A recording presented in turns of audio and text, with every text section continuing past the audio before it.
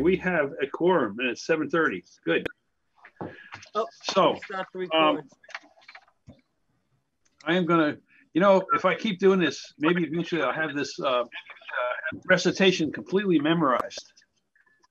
My name is Charlie Foskett. I'm calling the meeting to order. This meeting is being recorded. Chair of the Finance Committee, please permit me to confirm that all members and persons anticipated on the agenda are present and can hear me. So members, when I call your name, please answer in the affirmative. Grant Gibeon. Shane Blundell. Here. John Ellis. Carolyn White. Mary Margaret Frankelmont. I'm here. Arif Padaria. Jonathan Wallach. Here. Brian Beck. Peter Howard. Here. Shailene Pokris. Daryl Harmer is not going to be here. John Deist. Here. Alan Jones. Here. Annie LaCourte. Here. Bill Keller. Here. Al Tosti. Here. George Koser. Here. Christine Deschler. Here. Dean Carmen. David McKenna. Here. Thank you, David. So, Peter, I have that Grant Gibeon, John Ellis, Carolyn White, Arif. Grant Gibeon is here. Grant Gibeon is here, okay. Brian Just Beck joined. isn't here. Shailene isn't here. And that's it. Okay. Charlie, I just joined. Oh, Shailene is just here. Welcome, Shailene. Thank you. Brian Beck has joined. Okay, so looks like there are 20 people in the meeting right now. all the stragglers are coming in. Okay. Dean here? Not yet. He wasn't when I called. No, when I called. No, I don't see him yet. Okay. Okay. We're also anticipating Liz Diggins is here. Yes. We're also anticipating speakers Aaron Zwirko and perhaps Jenny Raitt from the planning department. Aaron is online. I'm here.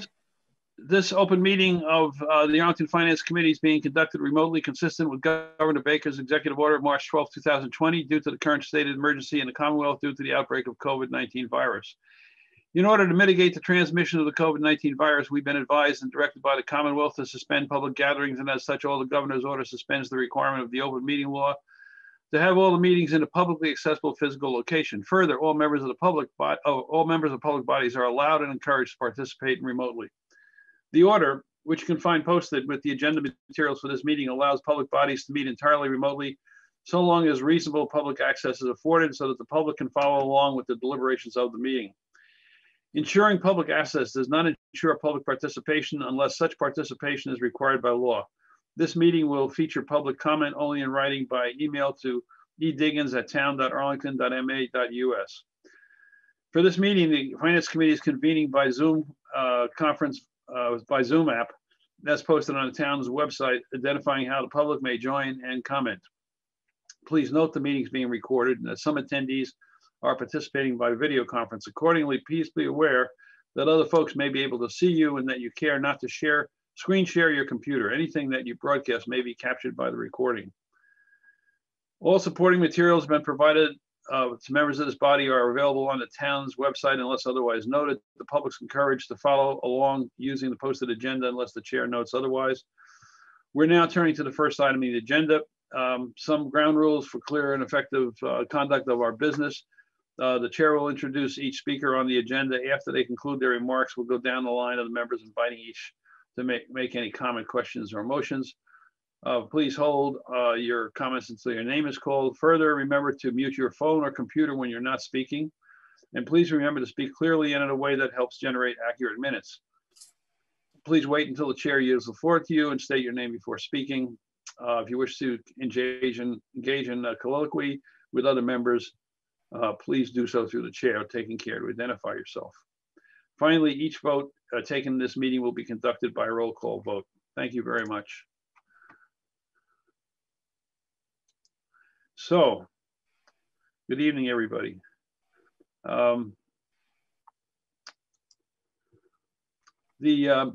Let's see, a couple of items. First of all, I wanted to thank Liz for preparing there's in the detailed agenda that I sent out a few minutes ago. There's a comparison between the old warrant numbers and the new warrant numbers.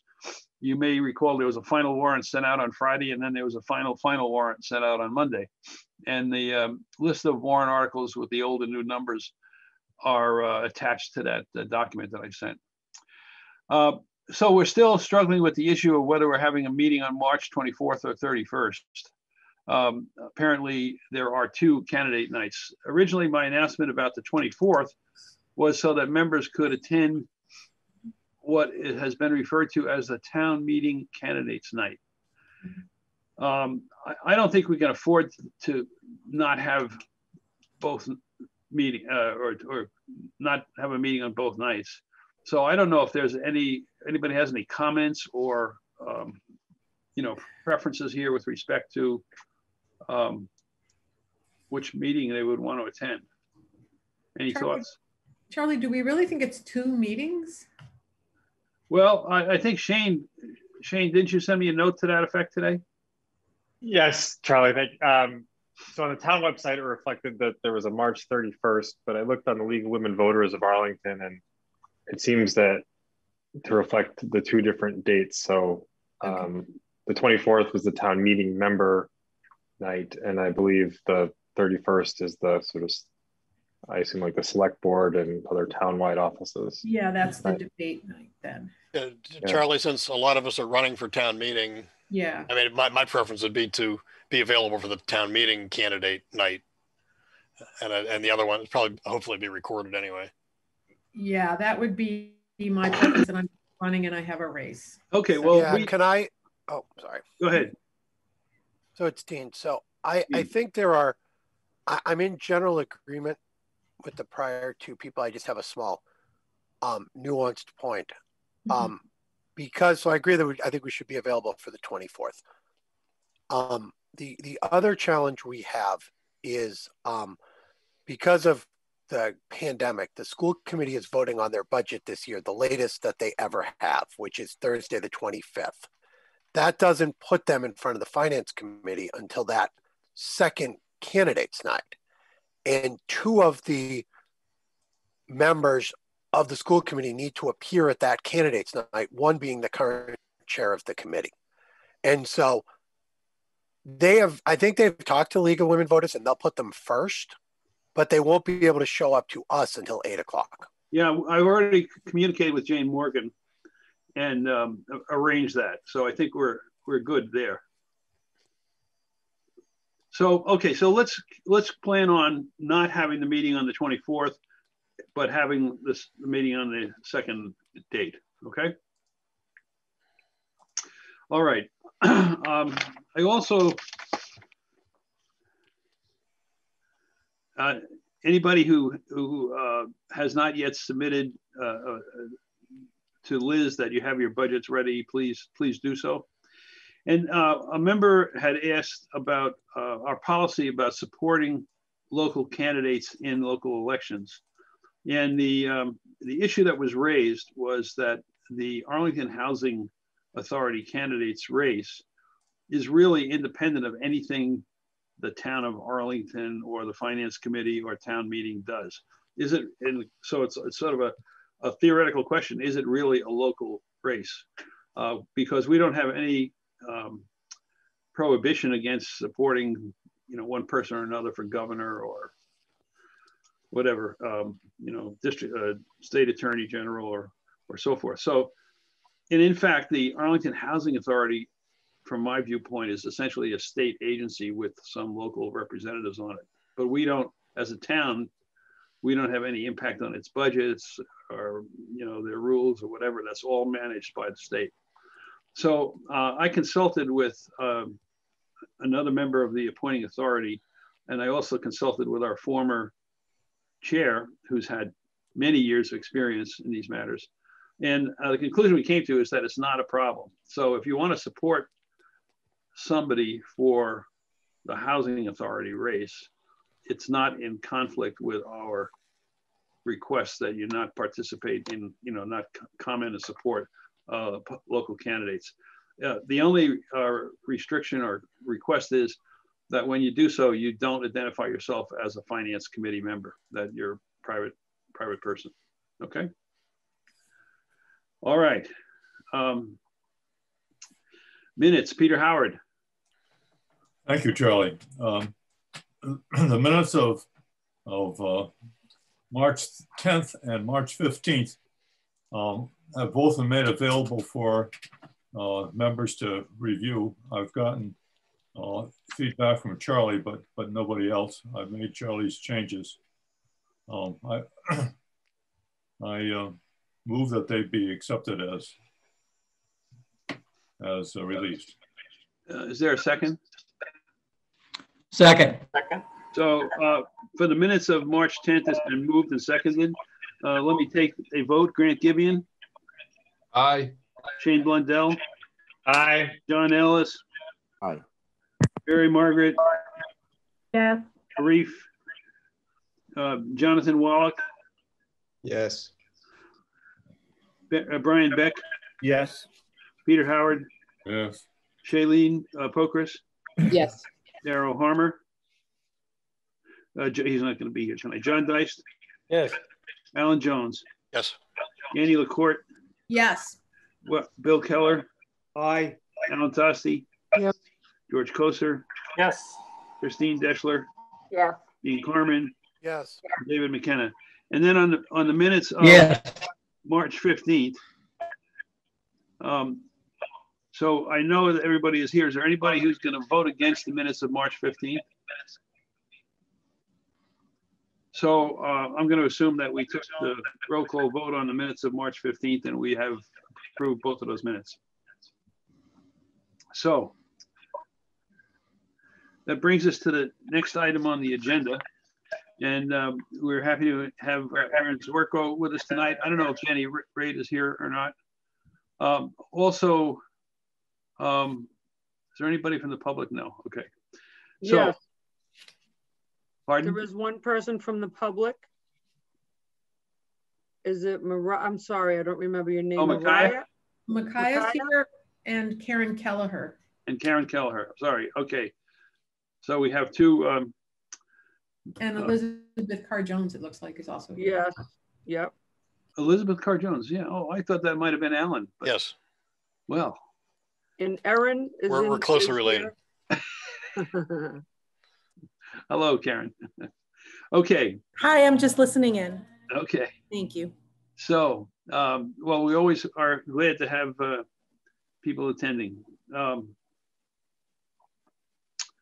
So, Erin, the floor is yours on the new Article 25. Am I correct on that? It's the newly renumbered Article 25.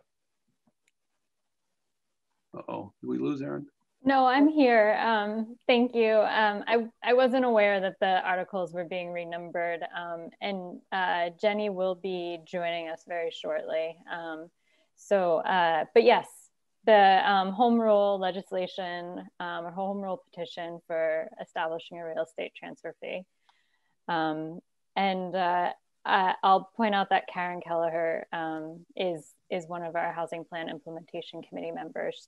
So we've been working on this article diligently since 2019. So the real estate transfer fee was originally looked at by the Housing Plan Implementation Committee in late 2019 as a companion article to the Affordable Housing Trust Fund.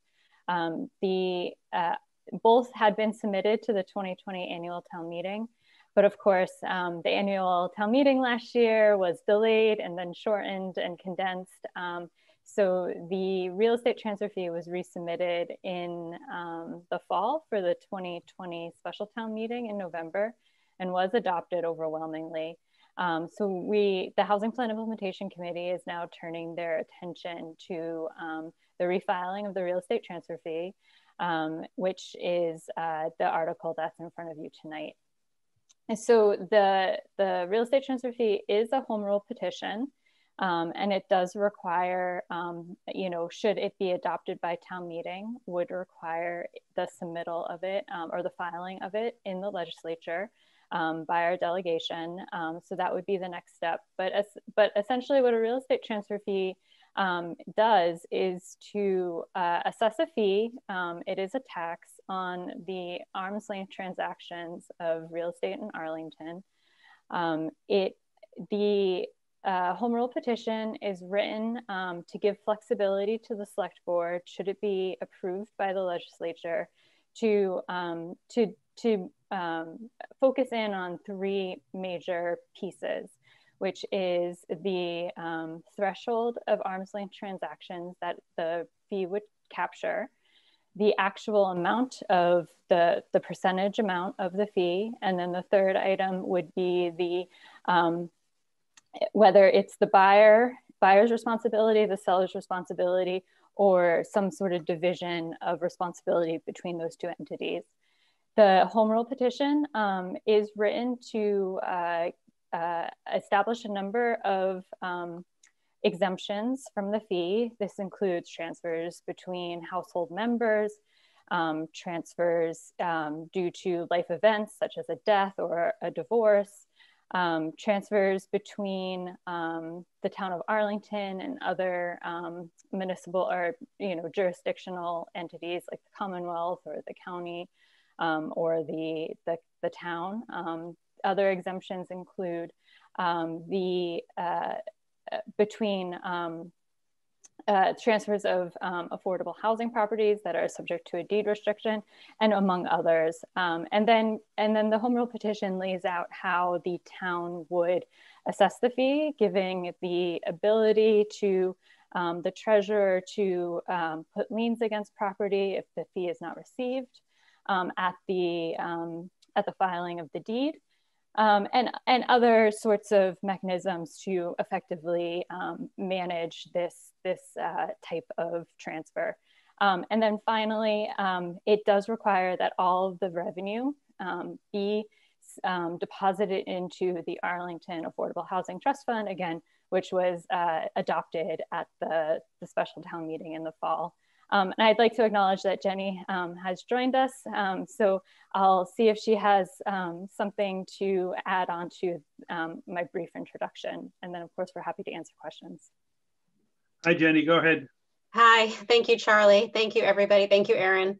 I'm Jenny Reid. I'm the Director of Planning and Community Development. I think I'll let the Finance Committee, ask questions at this point. I don't have anything to add, but I will jump in when necessary. I'm guessing you already talked about the Housing Plan Implementation Committee, and Karen is also on. Okay, so that's all. Thank you. Thank you. So are there questions for Aaron or Jenny on this subject? Let's see. Jonathan Wallach. Thank you, Charlie. Aaron, Jenny, thank you for being here tonight. I just want to say, first of all, that I am wholeheartedly in support of the warrant article to put forward the home rule petition. But am I correct in my understanding that it's the decision for whether to adopt the real estate transfer fee is ultimately up to the residents of the town, that it has to go before the residents in a townwide vote? Yes, that is correct. Ultimately, should the legislature approve the home rule petition and it be sent back to the town of Arlington for the development of a bylaw, then yes, ultimately it does need to be added to a ballot of a local election. So it is within the, it does require, a vote of the community. Okay, thank you. Jonathan, is that all you have? That's all I have. Thank you. Thank you. Al Tassi? Yes, the budgets for the Human Resources and the Arlington Community Preservation Act both have funds in it for homeless that go to the Somerville Homeless Coalition to support homeless people in the town of Arlington. Could these funds raised through this transfer fee be used for that purpose? I believe that it could be used for that purpose, as was probably discussed when the Finance Committee learned about the Affordable Housing Trust in the fall. Once the Board of Trustees are appointed and get rolling, they do need to establish an action plan. And within that action plan, the Board of Trustees for the Affordable Housing Trust can set their priorities and goals. So within that action plan, it could be any activities relative to providing affordable housing for folks that are along the income spectrums that is established by the trust. So, and that includes folks that may be homeless and need to find affordable housing. So I do think that it could be a use of these funds, should the Board of Trustees of the Affordable Housing Trust select that that homelessness is an action that they want to address through their activities. Al, anything else? That was it. Thank you. Thank you. And George, no, I'm sorry, Peter Howard. Thank you. Is the thing that you explained, Aaron, is that available in printed version? I'm sorry, I didn't follow your question. The document that's going to go to the state for approval. Yep. So once the should town meeting authorize the submittal of a home rule petition, it is anticipated that we would work with our local delegation to format essentially what is the main motion that was provided to the Finance Committee in advance of this meeting in the format that would be acceptable for the legislature without changing the substance of the actual text of the motion. So that has been posted on the Housing Plan Implementation Committee's page throughout the course of the development of this. So it can be found by the general public there. Peter, I think Liz distributed those documents a few days back. They're in your email, and I think they're also on the SharePoint side. I'll go looking for them. All I found was the video. I have another question too. Does the trust fund have members yet? It does not have members yet. The Attorney General is still completing their review of the action of the special town meeting. I understand from Ms. Brazil, the town clerk, that review is required to be completed by March 21st. So once we receive that approval, the town can seek appointments for, or seek volunteers that would be willing to be appointed to that Board of Trustees. Thank you. George Koser. I'd just like to ask what the timeline is likely to be for this, assuming for the moment that it's approved at town meeting.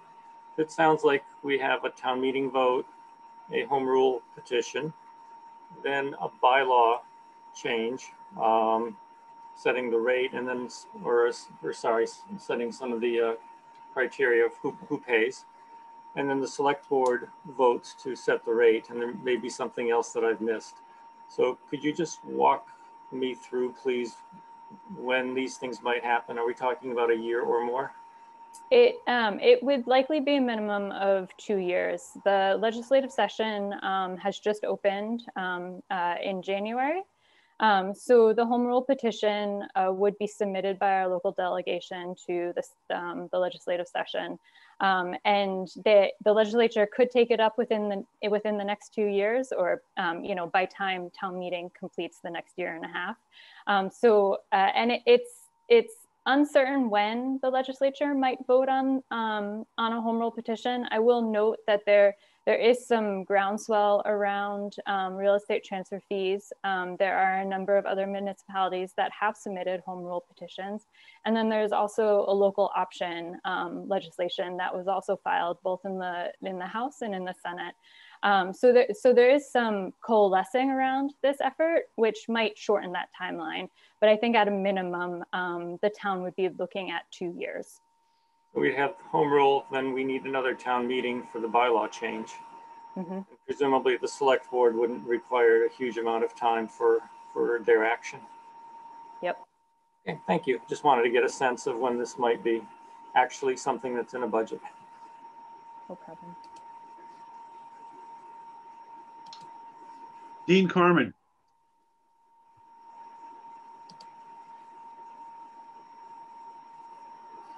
George, could you mute your microphone, please?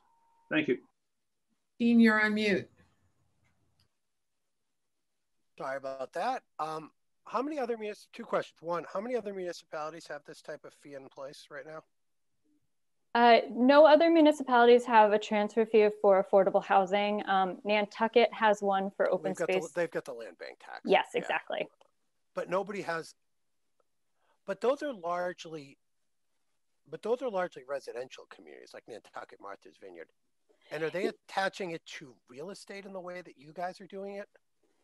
So Nantucket, Somerville, Cambridge, Boston, Concord, I think Brookline, and maybe I'm missing 1 or 2 other local municipalities, all have pending home rule petitions for a real estate transfer fee on all types of arm's length transactions, with the funding to go directly towards affordable housing into their respective affordable housing trusts. Right, but no one has it. No one has it. So you have no proof of concept of how the mechanics would work. The proof. So let me ask you a question. Let me ask you this question. I read your document. If Citizens Bank, a multi-billion-dollar company, is sold on its controlling interest, and they own either of the land parcels for the bank, they owe you money. That's correct. So how are you going to value the consideration given in, let's say, a $20 billion transaction to the town of Arlington? And how are you going to collect it? Like, it seems like you've created it's very broad. I'm getting to the point, it's very broad, but I don't see how you're going to implement it. Yep, I understand. So there, it has a similar effect as the existing stamp tax that the Registry of Deeds collects on arm's length transactions now. But it doesn't though, because in the example I gave you, they sold corporate shares of an entity. The asset of a corporation, meaning the land, is incidental to that business. It's not their business. Citizens Bank is not in the property management business. They're in the banking business. But your specific wording here says that if shares within an LLC or a corporation are transferred, yes, transfer of a controlling interest in a trust, limited liability company, or other entity that directly or indirectly holds an interest in any real property situation in the town of Arlington. Yep. So I guess I'm just not sure how that would actually, in your example, how that would actually, occur on the, should that transaction happen and a fee is in place. I can certainly find out more information from some of the other communities that I've been working with, and perhaps they've looked into that question in particular. Because that would also agree, like if Trader Joe's owned or Walgreens owned their real estate, or CVS, and so CVS does acquisitions all the time. Mm-hmm. I wouldn't say the building is, in a $10 billion deal that what they're buying, but you're saying it's got to be subject to a tax now. It seems like what I'm afraid of is you've with good intentions, you've created unwittingly a bureaucracy for commercial transactions that we're then going to be back here talking about how the general fund needs to staff like 2 people to do appraisals and business valuations, and we have to have consultants and all sorts of stuff. And now I don't know how we're going to do that. That's my concern. I understand the question. I'm certainly happy to dig into it and provide additional information to the committee. Thank you. Are there any other questions for Erin or Jenny? So, I see on your chart there, you have different thresholds of taxation, and you have different percentages of the transfer fee. So in the mid-range, with a roughly a $450,000 or $500,000 threshold, it indicates I think it was $4 million raised. Is that based on the average number of housing transactions in Arlington? Yep. So I worked with the assessor's office to access the data that they have related to arm's length transactions, both commercial and residential transactions in the town of Arlington in 2020.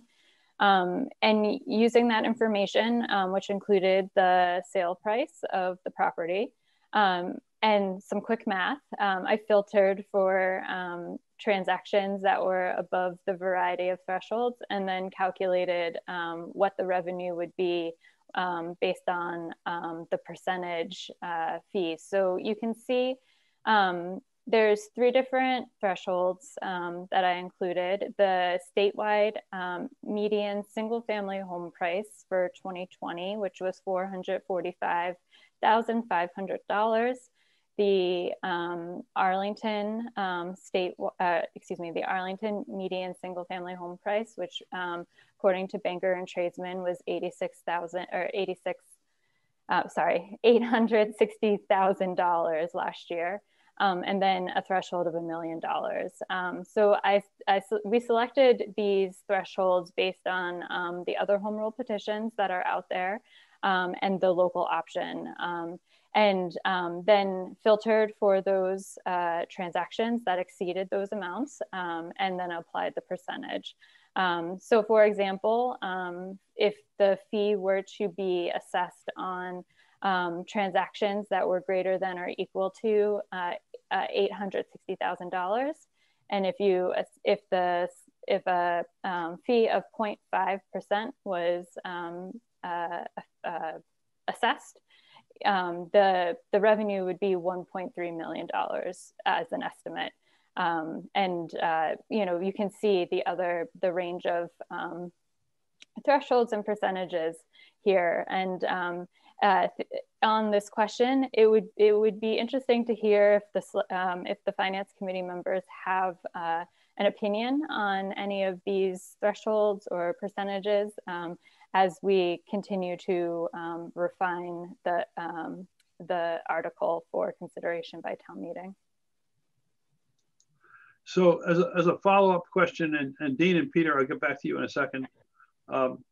So at the 1% level, which was one of your columns on the $400,000 threshold, it looks like it would raise $4 million or so in annual taxes.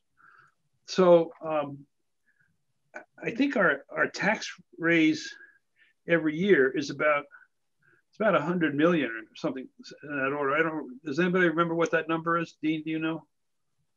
I think we have a $150 million budget, but I can't remember how much of it is state aid versus the local tax raise, but I think it's in the $110 million range. About 140 this year. Is it 140? Okay. Yep.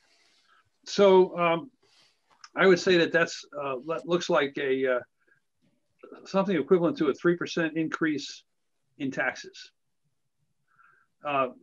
What would you, if you did that every year, this is quite a significant amount of money. What is going to happen to that money? Hopefully it would be used to create affordable housing opportunities. Again, the Board of Trustees, in developing their action plan, should this proceed, they can think a little bit grander and a little bit bigger than they might have been able to think if they were accessing revenue from another sort of fee that the town has imposed, such as the community impact fee on marijuana or on short-term rentals, which could be transferred to the trust. But with $4 million, certainly the projects that they could envision are grander than what has been developed in the town of Arlington, to date. It could include, acquisition of property. It could, or multiple properties for that matter. It could include partnering with a developer to create more affordable housing opportunities, acquiring property and actually putting the funds into a development budget. So this level of revenue really does unlock the ability to actually create units on the ground quickly with partnerships. Has your group done any studies of what the impact of this tax is on real estate sales? In other words, the value, taxpayers' homeowner value. The Housing Plan Implementation Committee has not done studies in that detail. However, based on my conversations with staff in the city of Somerville and folks in the town of Concord, both of which have done more detailed studies in their efforts to establish a home rule petition. And both groups found that there's limited impact on the real estate market, and that that this is the best resource to create continuous and sustainable revenue to fund affordable housing activities. Annie LaCourte? Yes. So I'm hoping you'll know the answer to this question, Aaron, or that maybe Jenny knows the answer to the question. We provide through CDBG and through the CPA funds to the Housing Corp of Arlington to build affordable housing in town. And my recollection from my time on the Board of Selectmen was that when they receive funds from us, they are able to leverage that money 10 to 1. So for example, that if you had $3 million in the Affordable Housing Trust and the HCA was contemplating a project, they could turn that $3 million into $30 million of additional funding with which to build housing. Am I order of magnitude off, or am I in the neighborhood? I'm not sure the magnitude, but you're certainly accurate in terms of being able to leverage funding. Often the local sources of funding are the first committals into affordable housing development. And it does enable, for example, the Housing Corporation of Arlington to position themselves to leverage the local funding for funding through the state or through other federal government grants. Perhaps Jenny wants to add anything to it? I think that actually summarizes it quite well. I mean, it's both a leverage, but it is a multiplier, to your point, Annie, by a lot. And in doing affordable housing development, you need a lot of resources, usually more than 10 resources go in. I mean, it's not, you have one resource and you just go to the bank and get private financing and maybe a grant. It's over many, many years to do development. Even the 9 units at Westminster, in the example of Housing Corporation of Arlington, took many years to put together and many different resources. So it is a leverage and a multiplier, but it is also something that could be banked for bigger acquisitions as well, because of the nature of depositing the funds into the trust, where we would be able to, if we had a bigger opportunity to preserve or create affordable housing, the town would be able to pursue that when it's ready at a certain time with a sufficient amount of capital in order to either assist with such an acquisition or move forward with something. And there's a lot of different examples of what that might mean. So I think it's a really good question about where the money goes. It also is a reflection of the limits of our existing resources and how it's important to add to them when possible. Okay, so let me follow that up with another question. One of the warrant articles that'll be before town meeting this year, in addition to this article, is one to locally force our affordable housing efforts in the town, our inclusionary zoning, so on and so forth, to only fund projects where the area median income of the tenants is at 60% or less.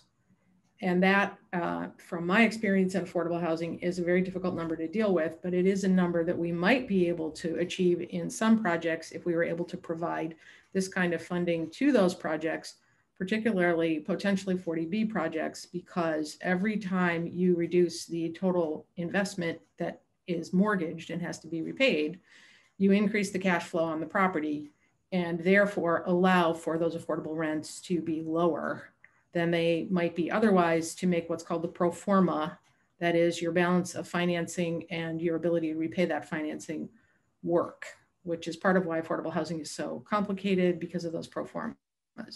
Am I correct in my assumption that it would give us that kind of flexibility in assisting someone in developing affordable housing in town? Absolutely.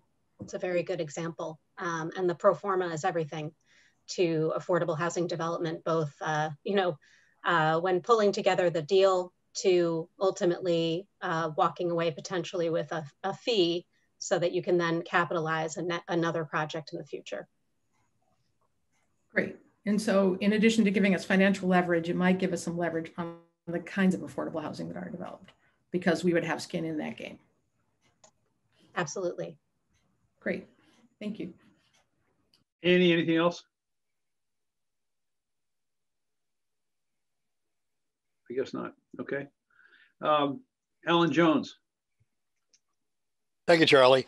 When we're starting to look at these numbers, it's an awful lot of money, and I'm not sure how that translates to number of units that could be made available as affordable housing.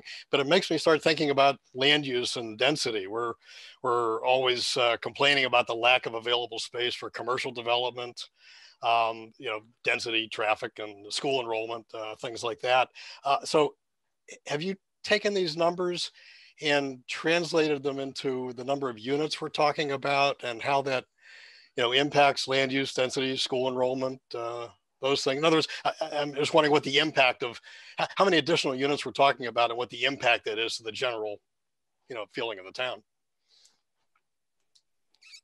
I have not actually done that exercise to say, like, you need X number of dollars to create an affordable unit, and if you did the quick math, this is the number of units that you would come up with. I can look to the examples, the examples from the Housing Corporation of Arlington, see what their total development cost is per unit, and apply it to the information that we've provided. I just don't know off the top of my head what the all-in cost is per unit. And I'd asked if Jenny wanted to jump in, if that's something that she knows. I was just thinking of our recent memo to the ARB about development costs, actually, and the average cost per unit with the land. So we'll take a look at that in a minute. But I think to your larger question about the impact, I guess I kind of go back to the funding would go into this trust, and the trust is going to have an action plan that will look at how they want to allocate and appropriate, the funds towards affordable housing. So it's really, the trust will need to adequately understand and prepare for how to plan for that type of development, whatever they're planning to pursue. If we're talking these amounts of funds, they'll need to have a very strong action plan to move forward with. But weighing every single one of those impacts right now, I'm not sure would be a helpful exercise. because it would be quite speculative at best. Okay, I guess I'm just looking for sort of an order of magnitude. I mean, it's potentially a lot of money a year that could potentially go on forever. And I'm wondering, is it 5 new units a year, 100 new units a year? And, you know, what are the limits to growth just based on the density of the town we already have and the lack of space for commercial? I think, yeah, sure. I think it goes back to Annie's question a bit, which is you need a lot of funds to capitalize affordable housing preservation, as in acquiring a building and making sure units are affordable in perpetuity, and creating new housing, either one of those situations. In the first example, there isn't necessarily new development happening. The second example may include new development, right? So there's 2 different scenarios there potentially with different outcomes. In either one of those cases, there's also different costs per unit, depending upon what you're getting into. So we can give you some averages in terms of how much it typically costs per unit, which is upwards to about $400,000, I believe. Is that right, Erin? Yeah, so the recent research that we did we found that it's about $250 per square foot of affordable housing to develop affordable housing. So if you're looking at, you know, 1,000 square foot unit, just to use round numbers, that is a $250,000 unit.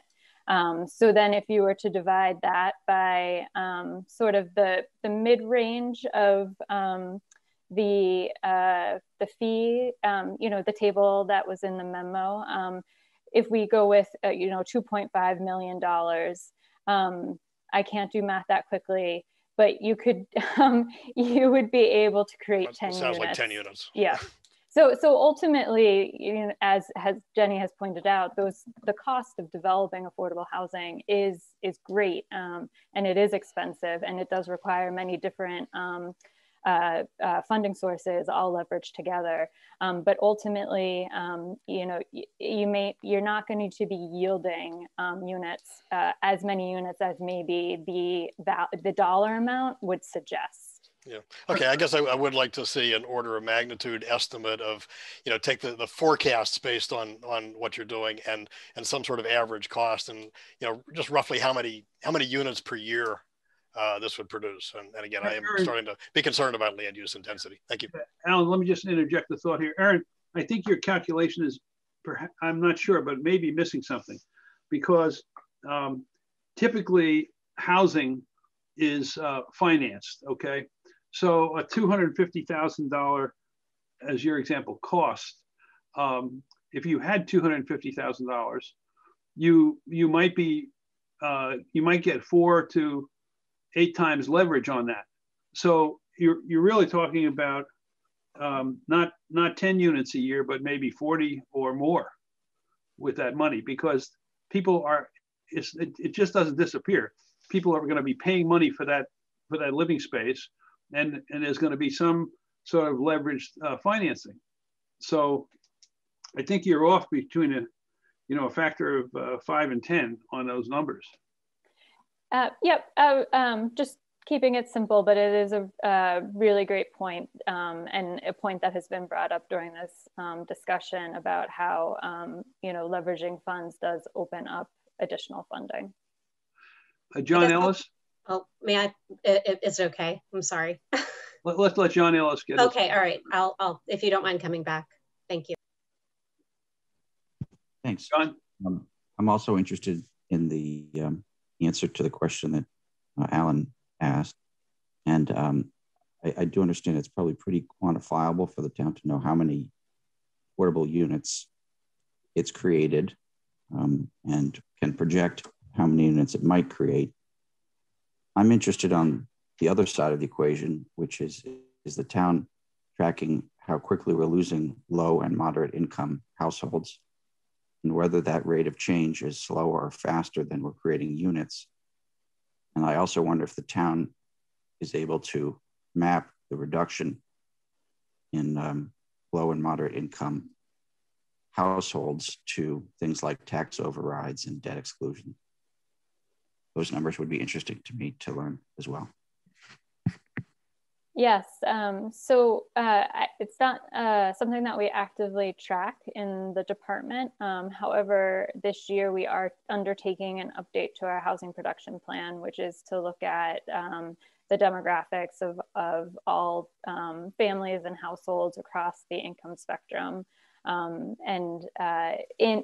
Within that study, that plan, there's a requirement to assess the housing needs of different types of households across the income spectrum, but also understand their demographics and the change over time. So I think that effort to update the housing production plan will illuminate some of the questions or some of the data points that you are looking for.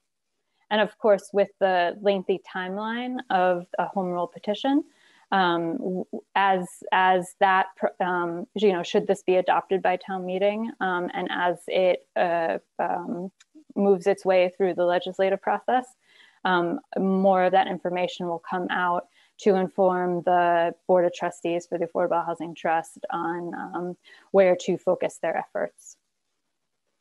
Thank you. That would be interesting. And I think that kind of information would be interesting more generally to the town as we consider tax overrides and things like that. The town was able to estimate what that might mean for our ability to keep low and moderate income housing. That's the kind of data which would be very useful in a political discussion. Thank you, John. Jenny, you wanted to add a comment? Yeah, I'll add to what Erin is saying right now, and then I'll go back to the other thing I was about to say, which I think, John, you raised some really interesting questions. I'm glad you're thinking about them, actually. So I'm glad to hear those as being, it's just really thoughtful to consider the issues of all incomes in the community and the impacts of any changes that we're considering. So I appreciate that very much. The housing production plan, of course, has a limit to how much we'll be able to study and get out of it. I wanted to understand, though, when you asked how many low or moderate income people are impacted or have moved as a result of any changes, did you mean like living in deed restricted housing, or did you mean more generally? Can you just clarify that for me? No, I was thinking about longtime Arlington families that are moderate income and maybe fixed income, and make a decision that Arlington's too expensive and sell and move to another community, and so reduce our population of moderate income people.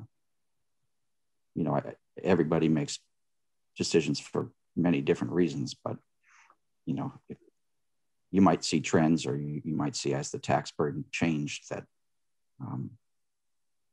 those households were reduced. So I wasn't talking about people in moderate income housing. Okay. I was talking about moderate income people in regular Arlington housing. Yeah, I'm not sure we'd be able to track that by income, but we can certainly follow up on that to learn a little bit more. What we do know is that there have been a significant number of condominium conversions in Arlington. We researched that and published it in our current housing production plan, and a very high magnitude of units that had been rentals and presumably, market rate affordable rental housing was converted to condominiums. So, we have information like that, which doesn't necessarily tell us about the income of the people moving out. But I think we can probably dig into that a little bit more.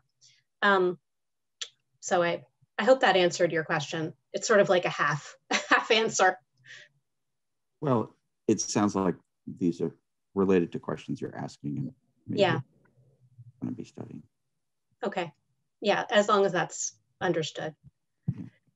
The other thing I was going to say before, just to add on, is that the housing production plan that we have indicates that if we were to try to produce enough affordable housing to meet the 10% threshold, which is of course a different way of calculating how much affordable housing we have as a community, we are hundreds of units away from that number. We only have 5.7% of our year-round housing inventory designated as affordable housing. So we actually have, if we were using that as a benchmark, we would have to produce a lot of units in order to get to that number. So I think when we do the research that was requested by a couple of you with regard to the order of magnitude, I would want to couch it in the terms of how much affordable housing we actually need. So we can provide that certainly to the committee. It's a great question. Thank you, Jenny. Al Tosti. Yes, two questions. Can this, and I apologize if I missed this answer before, could these funds be used for rent subsidies? Yes, they could, as long as it's, you know, something that the Affordable Housing Trust Fund Board of Trustees would be interested in taking on. That certainly would fall within the scope of activities that a trust fund could undertake. Second question, the Board of Selectmen decide the level of sale and the rate. Do they do this annually so they could adjust it if they need to? They certainly could do it annually if they want to take on that annual requirement. Okay, thank you. Mm-hmm. Dean Carmen. Yeah, so quick follow-up. You know, you had said earlier that other towns, so nobody's implemented this, but other towns have, or have home rule legislation. And I'm trying to get my head around why we would want to be pioneers and in doing this. And let me give you why I would think we wouldn't want to be pioneers. So the first thing is we could pass home rule legislation and then get sued. Right? So now the town is in court with litigation with somebody saying it's not constitutional, it's this, it's that, it's the other thing, right? And now the town has to pay for litigation defense in a matter, it's not really, it doesn't have a lot of history at, right?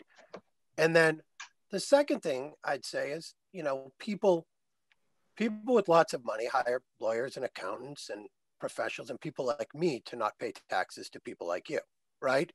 And so one thing I do here is I start to go through the document and my instincts say like, well, okay, well, how would I get around this, right? And the first thing that comes up is I think to myself, you know, you say that for collection, the town may use existing methods for collection. So if I'm selling my house, I'm just not paying it. I'm going to tell you that up front, right? Because your existing method to collection would be to collect it from the guy I sold it to, man or woman I sold it to. So that's their problem. I'm out. I'll go live in Florida and good luck to you, right? And I could keep going. But why I'm going to, again, it's not productive for me to keep going, right? But I guess the point becomes, since this hasn't been implemented before, you would now be the one who would implement it. You'd face the wrath. You'd face people like me who are trying not to pay you. The town's going to be in litigation. The town's going to be suing. And it's going to take 5 years, let's say 10 years to sort it out. So why is it worth all of that? Like, what's your pitch to say, we're willing to face lawsuits, we're willing to be in court? Why is it worth all that? And then obviously the side question, Don point is, how are we going to pay for the lawsuit if it hits? So the first question about what's the pitch, I think that as has been pointed out in the conversation so far, is that this is a way to create a renewable and sustainable revenue source to dedicate to affordable housing. But why be first? If other people are willing to be first and take the brunt of hammering it out, why should we be first? Sure. So there's no need to necessarily be first. I think it shows a real dedication to looking at innovative ways to fund affordable housing at the local level. And I think that there is some groundswell around this.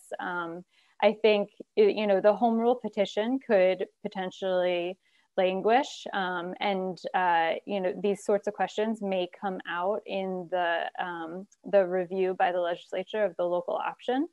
But I do think that there is an opportunity for Arlington to say affordable housing means a lot to the community. And through this type of tax, we can achieve a level of funding for affordable housing that we have not been able to achieve in the past. The CPA and the CDBG funds are typically oversubscribed, and are at a different level of ability to fund projects. So I think that the pitch is that it really does say Arlington is dedicated to this and finds that this is important, and that this is an innovative way to create that funding source for affordable housing. As it relates to your question about how to pay for the lawsuit that may or may not happen, I think that is potentially a concern with anything that is passed. I don't pretend to know all the ins and outs of municipal finance where the town of Arlington may be able to pay for that type of lawsuit. So I might look to Jenny to help me answer that question. I was going to answer the first part. Oh, so, okay. For the people who know that we had a warrant article for paying for funds for the Mugar property, for example, for maybe 3 years now. I'm not sure. Some of you are longtime town meeting members. So when we need to seek special counsel for things, I think it becomes a special appropriation, is my understanding, outside of our typical legal counsel, regular budget. So can I just say to that? Wait. Dean. Okay, sorry, go ahead. Let's not argue. Yep. We're trying to get information from our guests. Okay. So it's not a debating contest. And Go ahead, Jenny. In that spirit, I was just going to say that Arlington has actually been first before in advancing priorities that are important. For example, most recently when town meeting adopted the fossil fuel free buildings, essentially, that's an example of stepping in first, by the way. I think it was maybe one of 3 or 4 communities, not even, maybe just Brookline was the only community that had actually done it.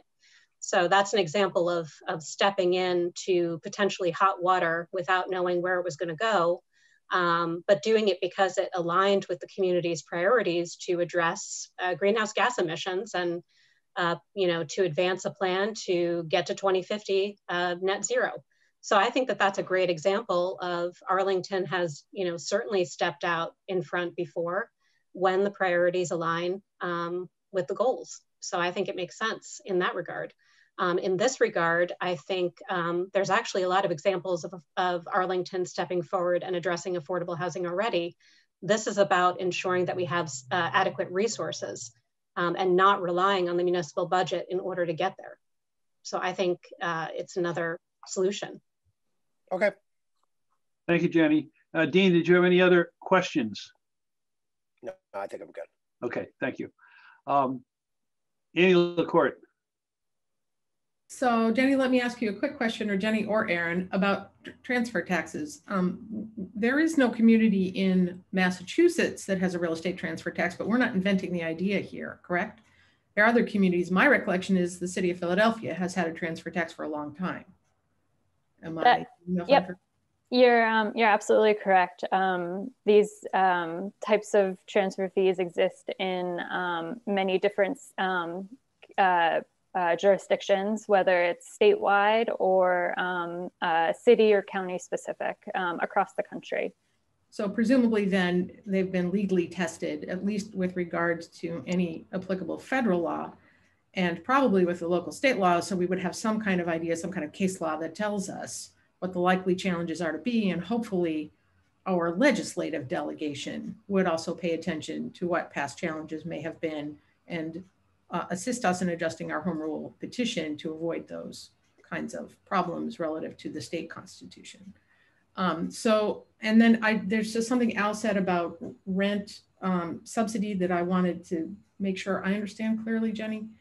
When we invest in an affordable housing property, part of what makes rental properties affordable is there is a rent restriction. So in that sense, all of our investments in affordable housing are essentially rent subsidy. What we're doing is creating units where we're guaranteed that the rate of rent will not exceed what the federal government has defined as an affordable level for people at a certain income level.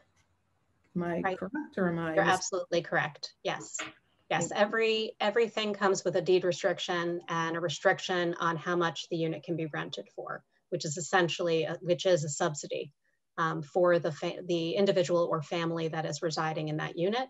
If it is just simply a voucher to live somewhere as sort of a rental subsidy, which is sort of like the tenant assistance program that the town is operating right now because of COVID, that is also a possibility, and not necessarily tied to a deed restricted designated affordable unit, but simply just a subsidy to help people with maybe limited income to be able to afford their rent for a limited period of time also. Right, and so there's two scenarios. There's some interaction between what we think of as Section 8, which is a federal vouchered rent subsidy, and the development of affordable housing, because purpose-built affordable housing is more likely to accept Section 8 tenants or to have access to federal program to build those units, correct? Correct. Okay.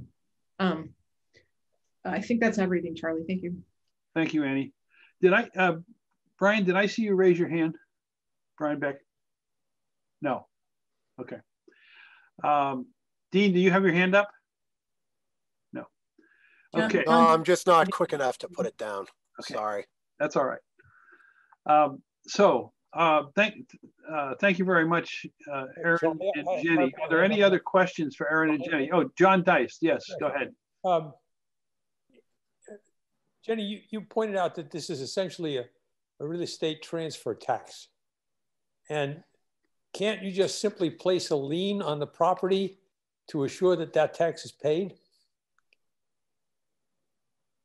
Yes, you can. The home rule petition would authorize the town to use existing or to set liens on properties to ensure that the fee is paid. Yeah, so we're probably talking about quite a bit of money and a pretty effective way of collecting the money. Is that not true?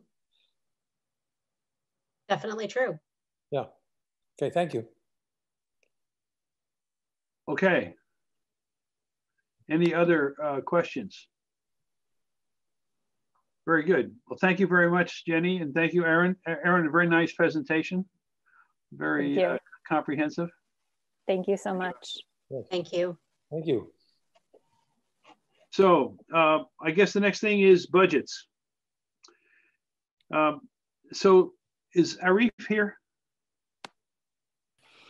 No. Okay, so we'll, he asked that's right, he sent me a note that he wouldn't be here. So in the finance area, we have parking. Brian, are you here? I'm here, I can do that.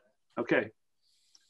Okay, I'm going to attempt to put up something. So would I be allowed to do that? Yep, you're all set. Okay, let's see if I'm capable, technically capable. Oh, this is it. Oh, close, but not close. Hang on, close, but no cigar. Manager's budget, there we go. Okay. The parking budget hasn't changed very much. If you go down to the page below on the salaries, if you look over here, you see the total for last year's salary was $42,927, but it doesn't add up. That's because there was a $500 stipend in 2021 that had, for whatever is no longer there in 2022, but if you're comparing the numbers, it's not there. So that's just in the arithmetic. So that's that $500 reduction. That's a stipend that's gone. There's an increase in the longevity, which is statutory. So there's really not much change on the salaries. There's nothing in the expenses, except when I looked at it, I asked about the printing. How much printing could there be for parking? And Phyllis, the town treasurer, said, oh, that's the parking tickets. So that makes sense. The contractual services are for a VPN for the meters to talk to the town, and so that they're all coordinated. So that's a contract with Verizon. And that'll come in about $5,000. The offsets here are from the parking district, and we'll go over that budget after we do this. And I'll show you very quickly if you want. Right over here is the expense for the $37,276, and there is the $37,276 is in that budget. So I would move that the parking budget be approved as printed at $58,056. Is there a second? Second. So the parking budget has been moved and seconded. Is there any further discussion? So hearing none, I will take a vote. Grant Gibeon. Aye. Shane Blundell. Aye. John Ellis. Aye. Mary Margaret Frankelmont. Yes. Arif's not here. Jonathan Wallach. Aye. Brian Beck. Yes. Peter Howard. Yes. Shailene Pokris. Yes. Daryl Harmer. John Deist. Yes. Alan Jones. Yes. Annie LaCourte. Yes. Bill Keller. Yes. Al Tosti. Yes. George Koser. Yes. Christine Deschler. Yes. Ian Carmen. Yes. And David McKenna. Yes. So the parking budget has been passed unanimously. Charlie? So, yes. In addition to that, there's a warrant article for the parking district expenditures. Yes, please go ahead, Brian. Okay. This is what we were waiting for this time. What's the new warrant article number on that? Hang on, I had it right here. Of course, I turned away from it. I have it here too. I believe it's, is it 52? Let me see. 52.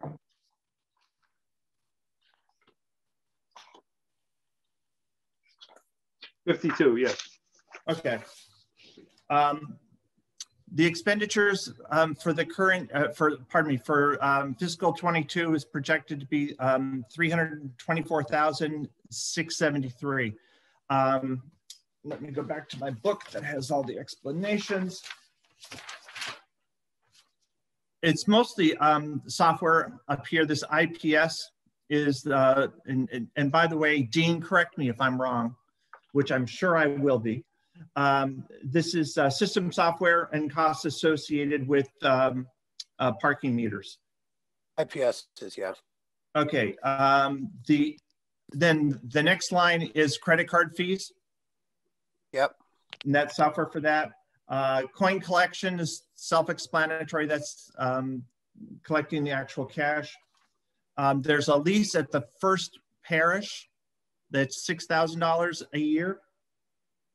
The $46,000 below that are actually for the lease of the parking meters because we do not own them. We're leasing them.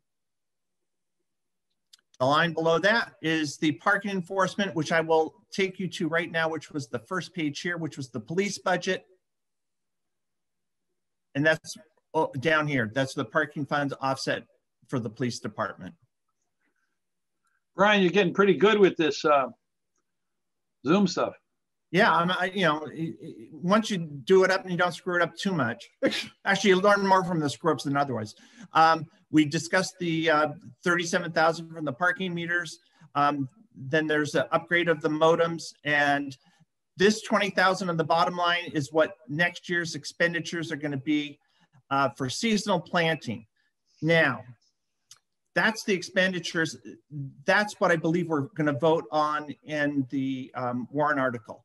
Separate from that, the current, here's a little bit of concern, but not dramatic, but is the current year, $47,000 is the actual collections to date. They were budgeting about $500,000 for that. So that's because of the COVID. The actual receipts are way down. So hence the amount of expenditures that they're doing is going to be substantially less next year. Phyllis gave me two estimates for the revenues. One is if everything gets back to normal, which it's possible, but I wouldn't expect that. And that would be $556,000 worth of revenues. In addition, pardon me, separate from that, if there's 9 months of normalcy, that number would drop to 459. In either case, the next year's expenditures of 324 would still be covered by the 459. Now, the final piece in this puzzle is the actual cash on hand. Right now, there's $524,000 available in that revolving fund. There's encumbrances and expenses that are projected. Now, these expenses are from, the majority of them are from prior year, from 21 and from 20 that haven't been completed. They actually expect to have by the end of the year $106,000 worth of revenue. Right now, I showed you it's about 47,000. So the actual cash balance at the end of the current year should be 169. And if you add that to the cash that they would expect to receive of 459, they should be flush with cash, able to handle all their expenditures. So I assume the number that we're voting, I believe, is 324,673. Yes. And I would make a motion that we accept that number. Is there a second? Second. So on the warrant article 52, the parking district revenues and expenses, is there any further discussion, any questions for Brian? I don't have my, Charlie? Yes, I'm sorry. I lost my participant screen here for a minute. There are 3 questions. I lost it again. First one would be John Ellis. So the revenue is down 10x in this picture, but maybe by the end of the year, it'll only be down 5x. Would any of the expenses go down? I guess lease payments would stay the same, but maybe coin collection in the previous fiscal year was also less. And I'm also curious to know, given that the parking people did other jobs in the police department, how that offset worked for the previous year. So I'm not phrasing this very clearly, but we collected a lot less money in fiscal year 2021 because of COVID. Did we also have any reduction in spending or change the way that we account for parking district, given that the enforcement officers work in other jobs in the police department? Does that make sense? I believe I understand your question. I don't know the answers to the current expenses, except to the extent that they might be included in here. I know that they don't spend everything each year, even though they have requested it. So I can't tell you the exact numbers. Like I said, I was more interested when I was talking to her about the actual cash that they had to pay it, because if they didn't, if they were spending the cash and didn't have the revenues, they wouldn't be, they'd fall flat on their face. They'd come up short. This tells me that indeed that they either have cut back and or are not spending it. But if you're looking for a specific line item, I'm happy to ask. I don't know that I need a specific number. I was just sort of like a general explanation for like it. Well, the general explanation would be they wouldn't have the cash if they paid the expenditures, okay, and didn't really have the money coming in. They wouldn't have the cash. John, I think the answer is that they paid it out of retained earnings, that fund balance. Hey, hey Brian, it's Dan. Yes. Can you go back to the budget? That budget page. Yep. Yeah, John. So and the first 3 line items are variable costs. On the expenditures, the rest are fixed costs. Yeah. So I think what you're trying to get at is like Elevon is the credit card processing fee. So if revenue is a product of credit card processing and you process fewer credit cards, you'll have lower numbers there. Coin collection is when it gets filled up. So you could cut that down if you're not having to collect the coin. And IPS is also a variable cost based on transactions. So I think that's when the salary offset, right? Like there's $70,000 in the budget book of salary offset, but they didn't do the job. So are they still offsetting the salary? I don't know that part. I think the problem there would be it was already budgeted for. So if they didn't terminate or furlough the employee, they would find themselves in a position where even if that person was working in another department, that department didn't have the budgetary resources to pay for them.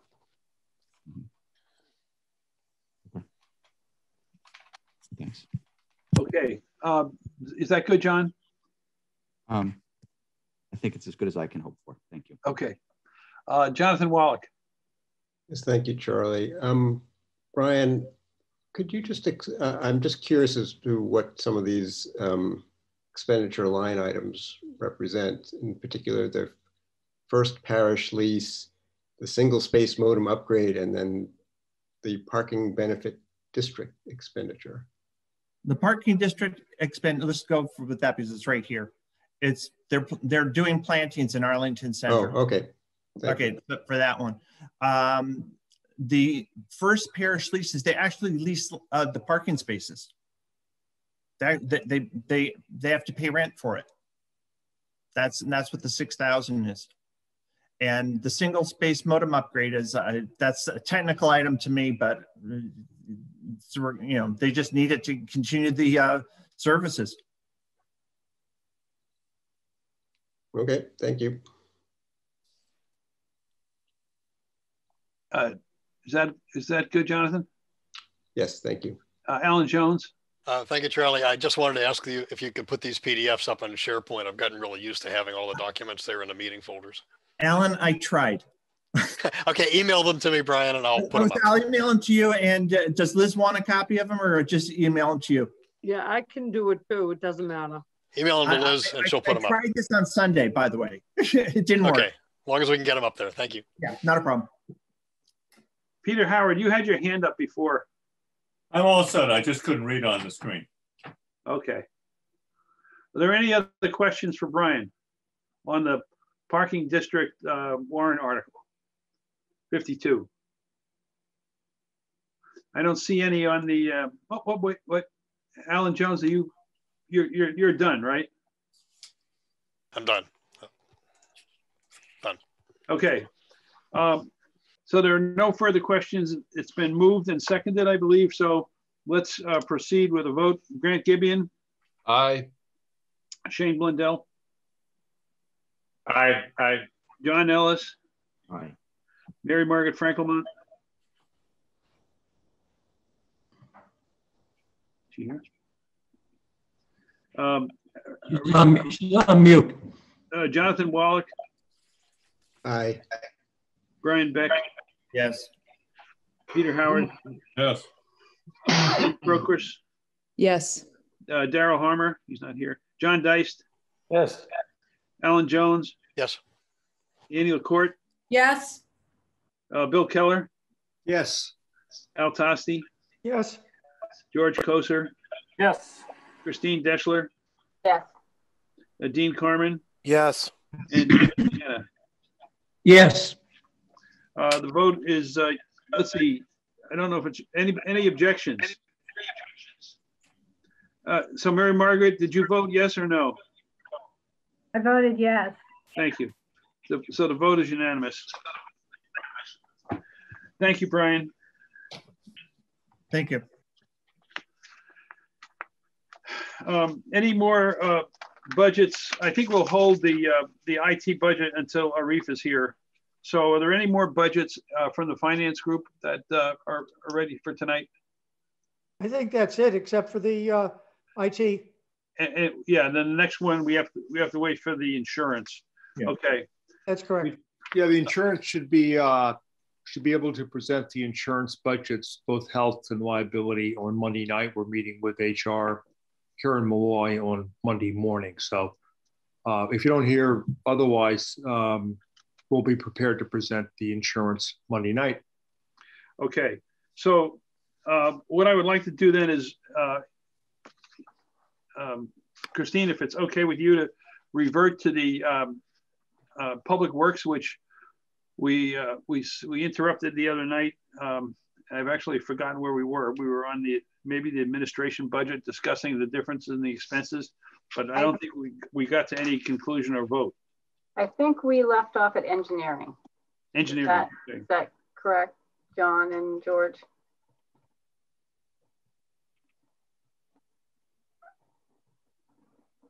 Sounds right. If someone could put the DPW budget up on the screen, that'd be great because I can't.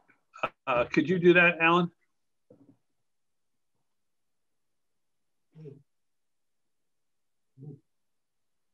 The engineering budget starts on page 90 of the manager's budget book.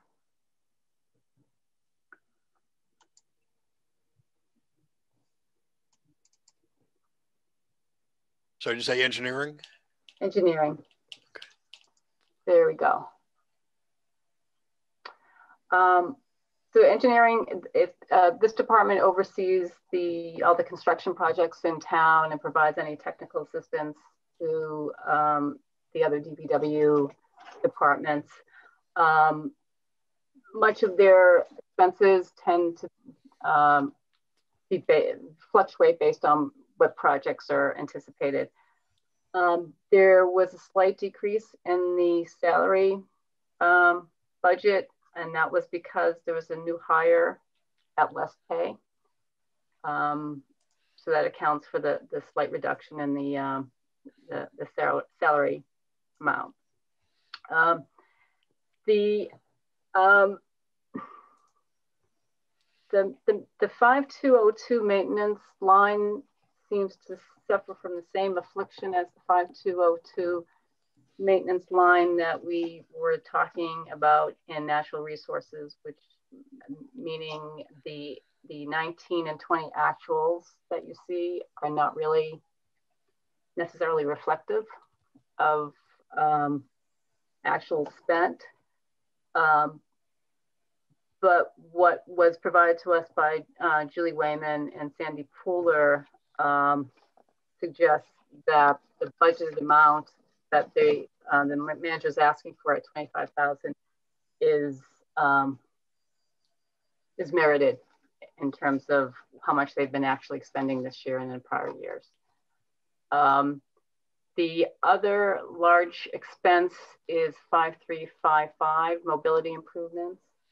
And this is in the DPW budget for anticipated implementation of whatever projects the planning department comes up with. It's the mobility plan is really a planning department project. So this is sort of in the budget, sort of as a placekeeper and to have some money available to be able to implement what improvements the planning department, the town manager comes up with. I think, and correct me, George and John, if I'm wrong, that $14,388 that was spent in 2020 was for a consulting fee. Yes, that's correct, and I think the amount is correct per the DPW director. So with that, I would move that the engineering budget be approved as contained in the manager's budget. Is there a second? Second. So it's been moved and seconded on the engineering budget for where's the total? 160. I'm sorry, there it is. $163,873. Right. So are there any questions for Christine or George and John on this budget? So I have one question about the mobility improvements, which you say come from the planning department. What are they specifically? Do you know? No, we don't know. And we asked Mike Rodemacher, and he really didn't have an idea either of what we were told, that there appears to be no written mobility plan right now. As I say, there was a consultant hired, and other than that, I really can't say exactly what, and I don't think the DPW director can say exactly what this 60,000 would be spent on. But this would be along the lines of ADA type work. Is that what I'm gathering? ADA and transportation issues. That's my understanding. Mr. Chair? Yes, Alan. If I'm correct, in the last override, the selectmen pushed some extra money for mobility improvements around the town. And I think that amount was 60,000, maybe it was higher, but I think that's where this comes from. It was a Board of Selectmen push as part of the override, and the voters approved it. Thank you. You're absolutely correct. Now that you mentioned that, I was trying to clarify whether it was had any overlap with the curb cut money that's in the capital budget. But you're right. This is something additional, and it has associated with the 2019 override. Thank you. So, any other questions or comments on the engineering budget? The engineering budget as recommended. See, I don't see any. I got the. I think. Okay, so hearing that it's been moved and seconded, no other comments. We'll take a vote on the engineering budget. Grant Gibeon says aye. Shane Blundell. Yes. John Ellis. Yes. Mary Margaret. Yes. Jonathan Wallach. Yes. Brian Beck. Yes. Peter Howard. Yes. Shailene Pokris. Yes. John Dice.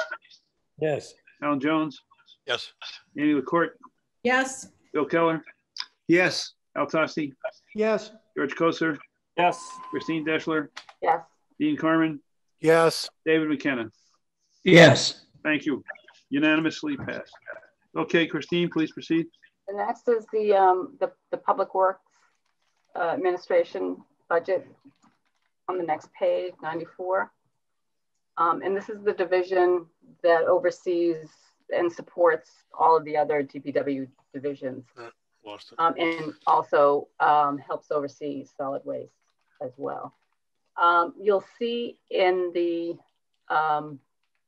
it's on page 94. Getting there.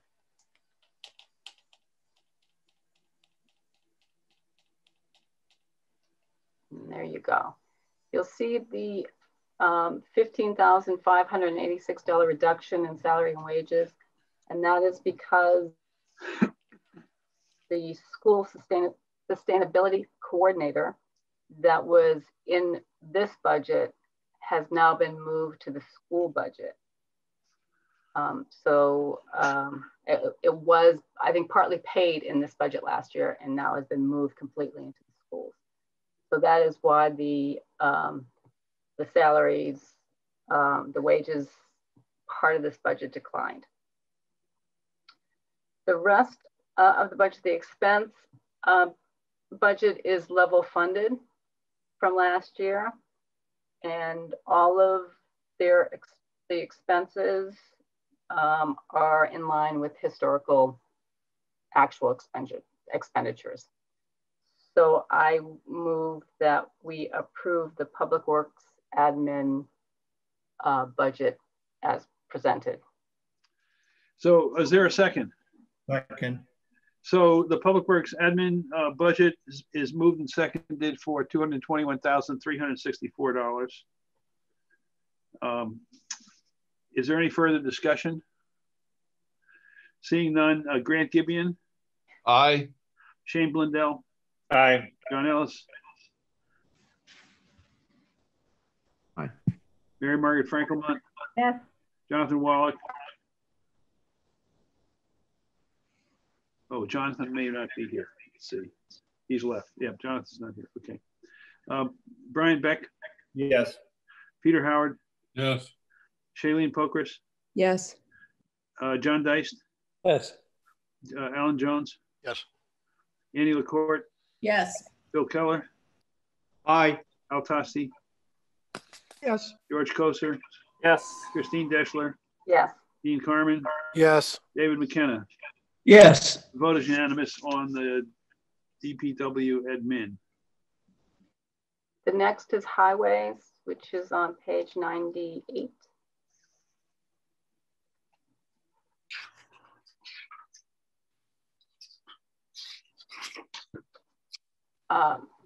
This division is responsible for all our streets, our sidewalks, drains, signs, culverts, street sweeping, and it too can fluctuate based on weather. There's really nothing to report in the salary category, and the expense budget is more or less level funded, although you will see a $15,000 increase in the budget for pavement markings 5270. And as according to the director, this is because we have recently been benefited by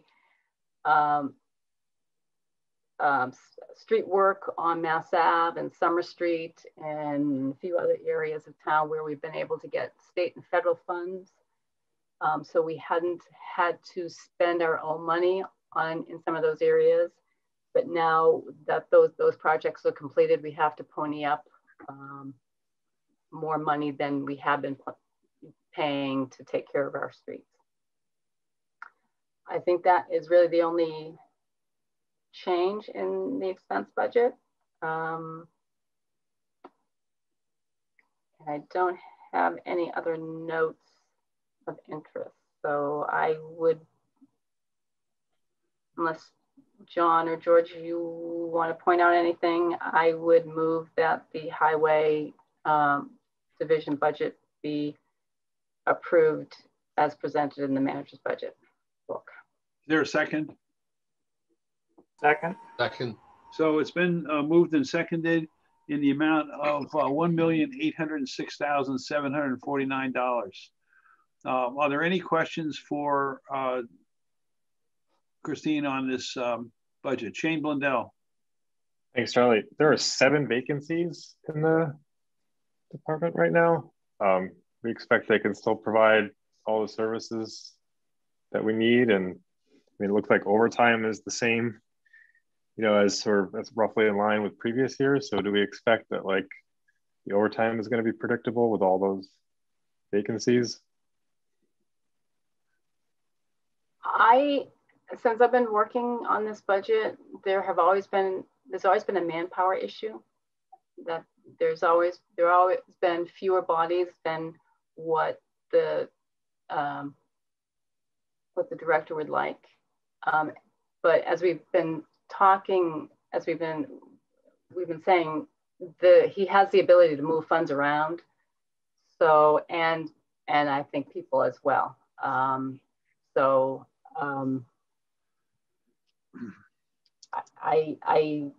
don't have any reason to believe that the overtime budget will be inflated because of these vacancies. Thank you. I would add maybe what Sandy told us or talked to us about the general hesitancy to ever remove an existing position, part because it requires going to the union and asking that position be removed, and then it becomes harder to add one later. And I think sometimes it's to the detriment of the departments when they have different skill sets that are needed. They don't want to, they only want to create a new job rather than get rid of an old one because of the process and operational and other kinds of maybe non-financial issues that they're pressured with. Thanks. Are there any other questions? on DPW highway?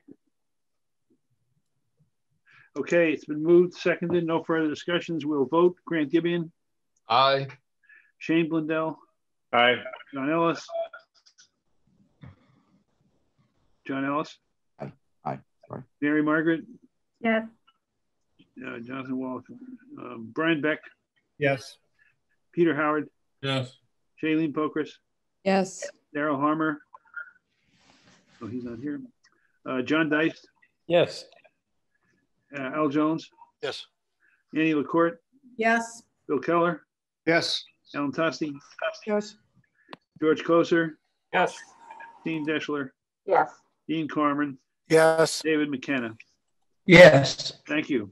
The highway budget is passed unanimously. The next budget is snow and ice. Aha. When we met with the director at the end of February, he reported that almost all of the 2021 budget had been spent, but for about $130,000. And $20,000 to $25,000 of that would have to be set aside to pay for cost of putting snow up in the St. Camillus parking lot or extra property.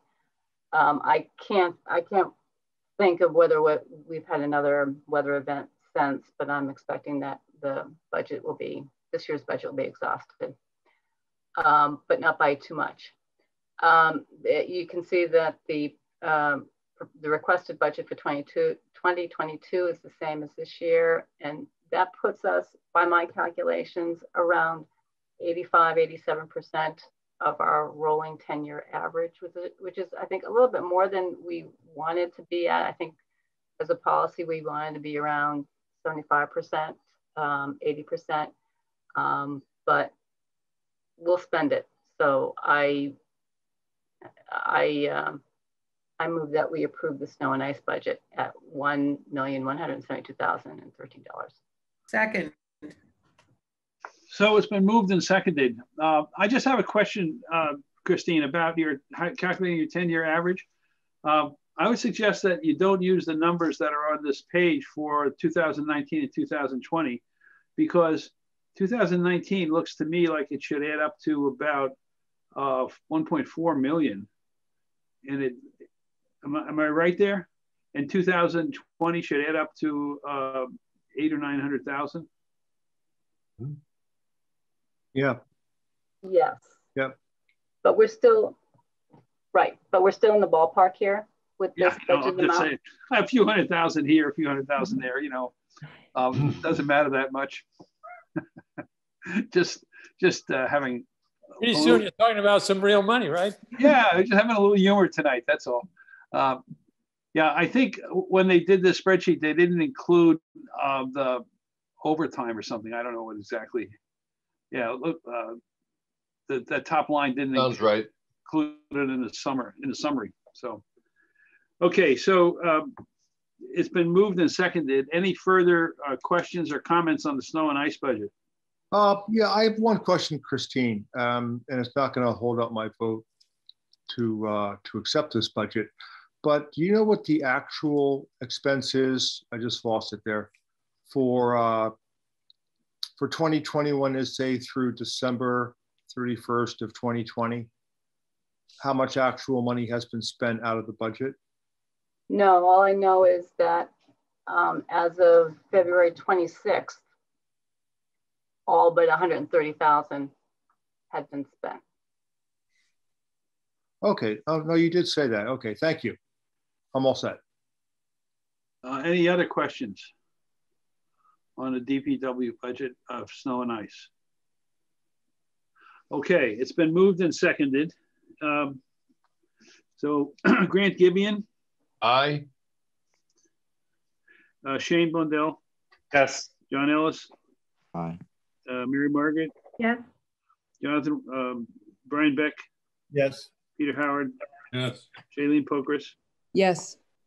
John Dice. Yes. Alan Jones. Yes.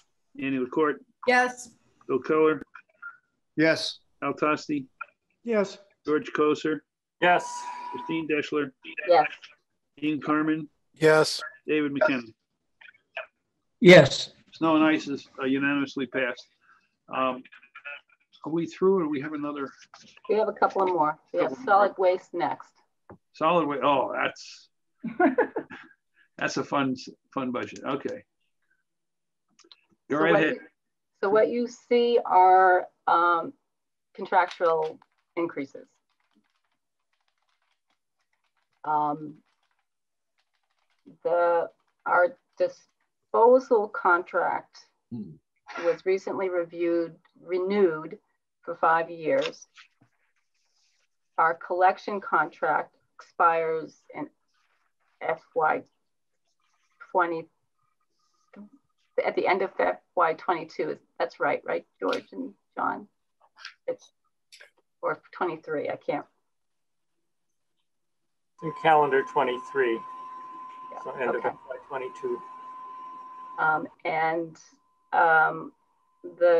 The town is expecting to put out an RFP in September or October of this year if the town can't come to an agreement with our current hauler. And I think we should expect some significant increases in this budget starting in FY23. I don't know, George, John, if you have anything you want to add regarding the solid waste budget. One of the major issues is that we've been paying nothing for the hauling of our recycling, which is in the ballpark of 5,000 tons per year. And a worst case scenario, given that the value of the recycling is very low, is that we might be charged about the same rate per ton for hauling our recyclables as our regular waste stream. So 5,000 tons at $70 a ton would be an increase of about $350,000. Nobody's proposing that, to be very clear, but just to put kind of a rough number on what the worst case might be.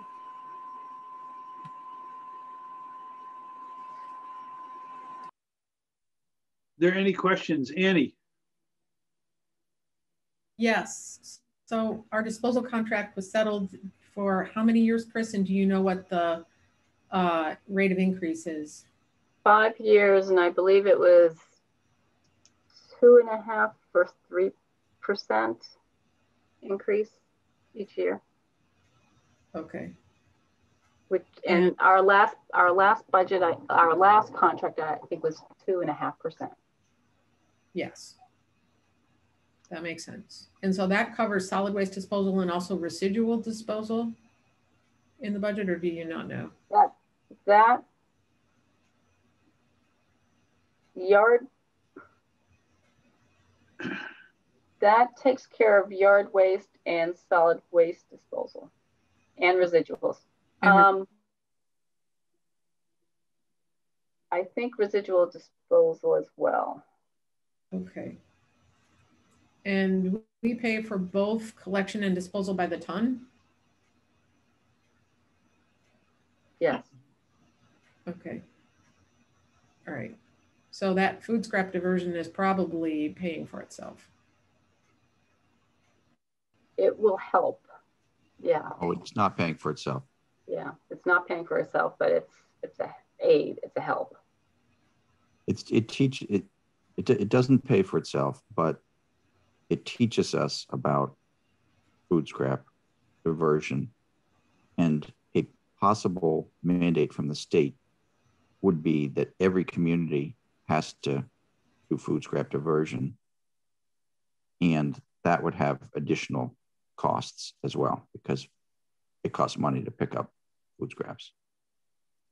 So you're sure it's not paying for itself? Because I'm putting out about 10 pounds of food scraps a week, and I'm probably putting out 2 pounds of trash.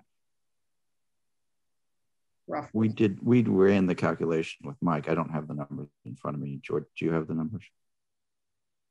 I'm not sure we have agreement on that. When I ran the calculations, it seemed that it was breaking even, but I'm not sure we ever came to closure on that. So that might be a future discussion. All right. Well, it'll be interesting to see where we head. I mean, I'm paying for my food scraps, so town's not. I'm not in that 50,000, but anyways, thanks. Peter Howard. Thank you, Christine. I didn't quite keep up with you. The five-year renewal, was that for collection? Disposal. For disposal. So our contract was renewed for 5 years. Our collection contract is going to expire in FY23. But the collection hasn't been done. It's has another year to go then. Right. Thank you. Any other questions? I would comment on the food scraps. Like Andy, I do pay for our food scraps to be taken away. And I also have a dog, and she consumes a lot of the food scraps too. So that might be one solution, is to have a dog.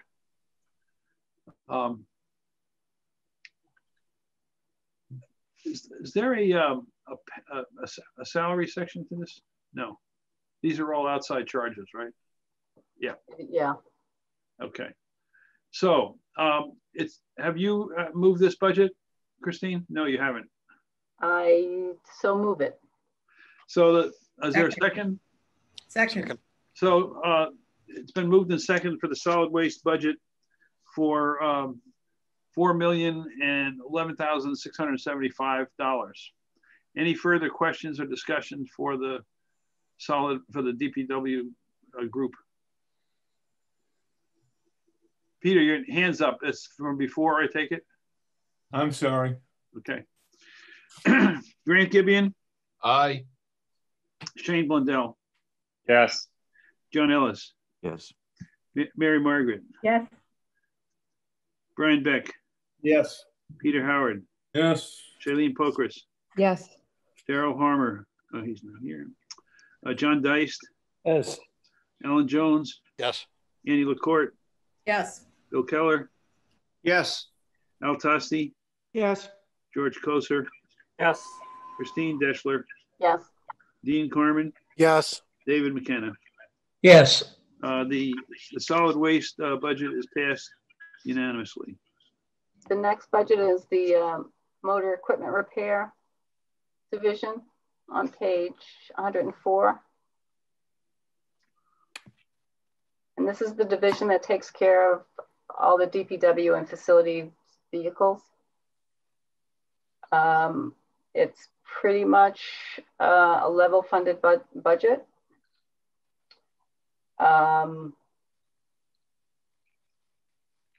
I note that so far it looks like approximately 40,000 has been spent in the maintenance line already this year. So the 55,000 seems appropriate.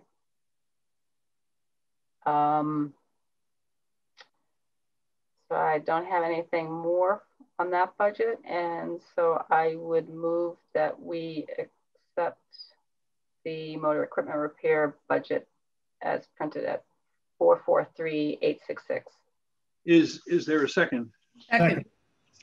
So it's been moved in second for the motor equipment repair budget at $443,866. Are there any further questions or discussion? Grant Gibeon? Aye. Shane Blundell? Aye. John Ellis? Aye. Mary Margaret? Yes. Brian Beck? Yes. Peter Howard? Yes. Shailene Pokris? Yes. John Deist? Yes. Alan Jones? Yes. Annie LaCourte? Yes. Bill Keller? Yes. Al Tosti? Yes. George Koser? Yes. Christine Deschler? Yes. Dean Carmen? Yes. David McKenna? Yes. Thank you. That motor equipment division budget is passed unanimously. The next one is cemeteries.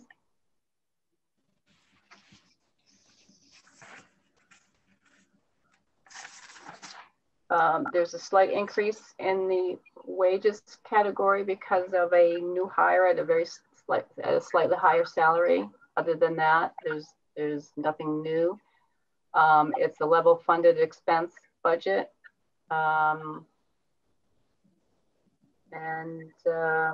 With that, I would recommend that we approve the cemetery budget at $284,680. Is there a second? Second. Are there any questions on the cemetery salaries and expenses as presented?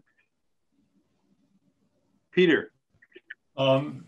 This may not be in this budget, but the transfer from perpetual care to capital budget, I couldn't find a warrant article on that. Do you know where we voted it at the last meeting? 51. Article 51. Oh, there it is. Oh, maybe that was added. Oh, I think it was there. Thank you. It's 73 now. 73? Yes.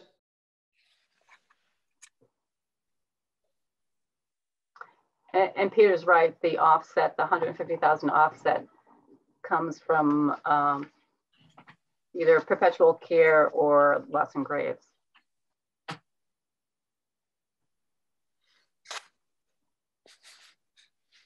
Mr. Chair? Yes, Alan. When we vote the cemetery, I recommend that also contingent in that vote is the $150,000 from the cemetery perpetual care, just trying to avoid an extra vote. Oh, you mean in case we're required to have another explicitly voted? Well, we usually vote that warrant article. We voted it for the 10,000 from the capital, but we haven't voted the 150,000 from public works.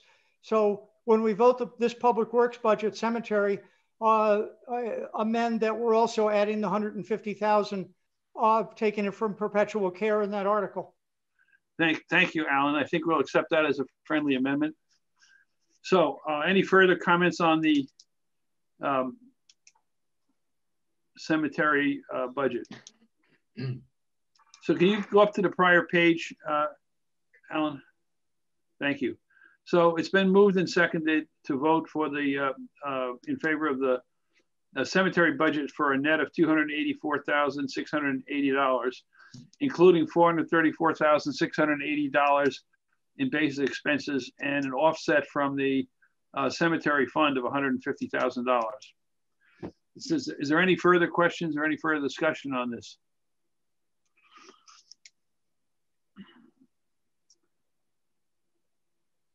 Grant Gibeon.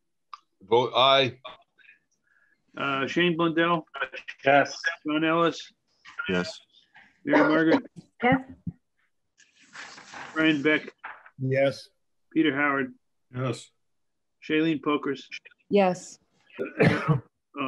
John Deist. Yes. Alan Jones. Yes. Annie LaCourte. Yes. Bill Keller. Yes. Alan Tosti. Yes. George Koser. Yes. Christine Deschler. Yes. Dean Carmen. Yes. And David McKenna. Yeah. Yes. Thank you. Passed unanimously, Peter. And the only two things left in the DPW budget are street lining and traffic signals, which are both level funded from last year. And I don't have anything to add to either. So I move that both the street lighting and traffic signals budget be approved as contained in the manager's budget. And what is the street lighting? Is 115,000, and what's the traffic signals are? The same, 115,000. Okay, so I think we'll then, since there's the same amount of money, we'll just vote it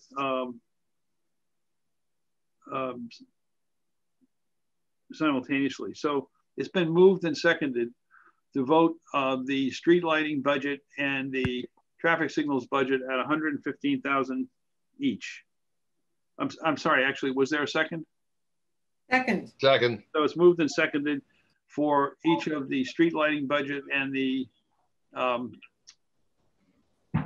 traffic signals budget to be voted at 115,000 each.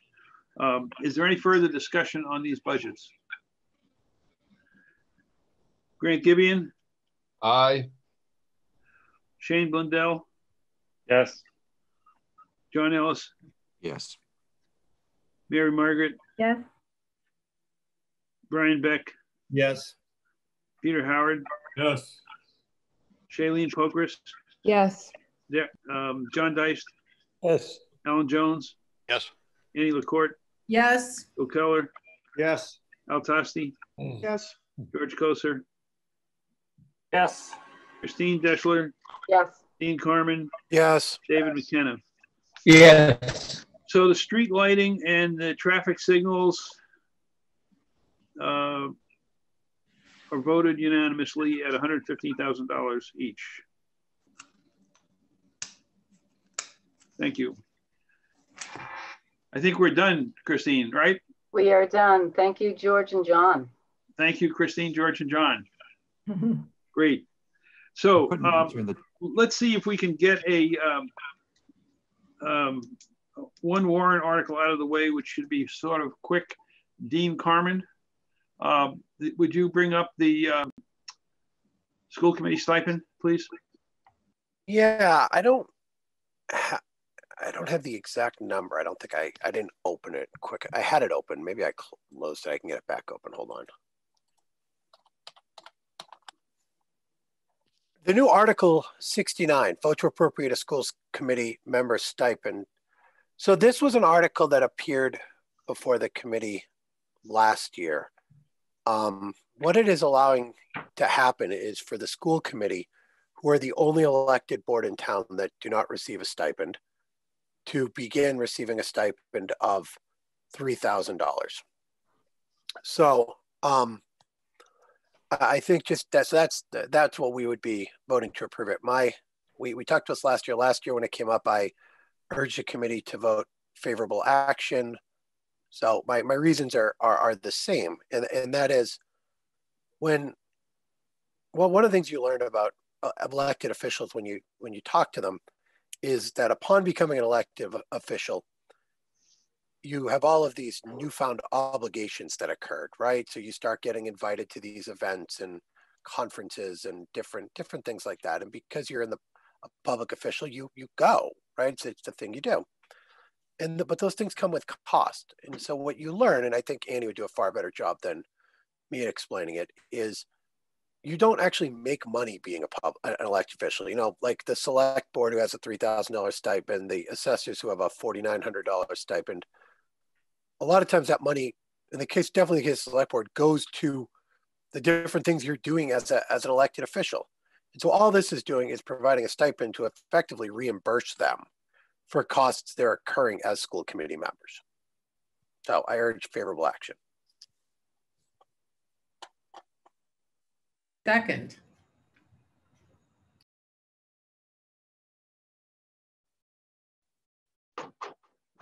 Sorry, I was on mute.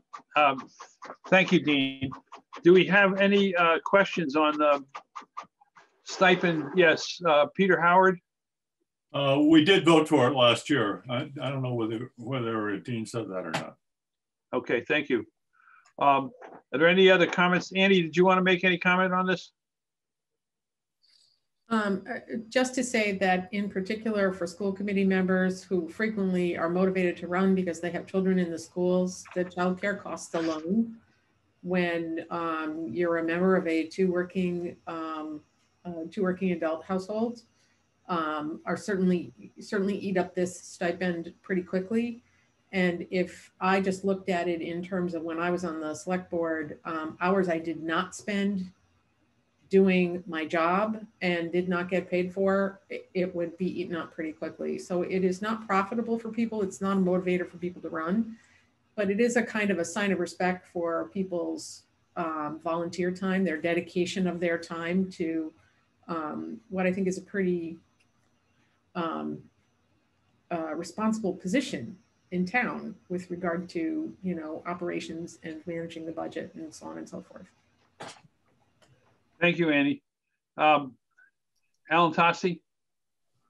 Yeah, unless somebody could correct me, I think everybody should understand there is a possible additional cost beyond the $3,000, and that is elected officials who get paid are also eligible for employee health insurance. Now, there used to be 1 or 2 selectmen who took it. I don't know if anybody takes it now, but that is a possible cost depending upon how many of the school committee do take it. They're not eligible for retiree health insurance because their salaries are below $5,000, and therefore they're not eligible for pension. And if they're not eligible for pension, they're not eligible for retiree health insurance. But there is that possible extra cost.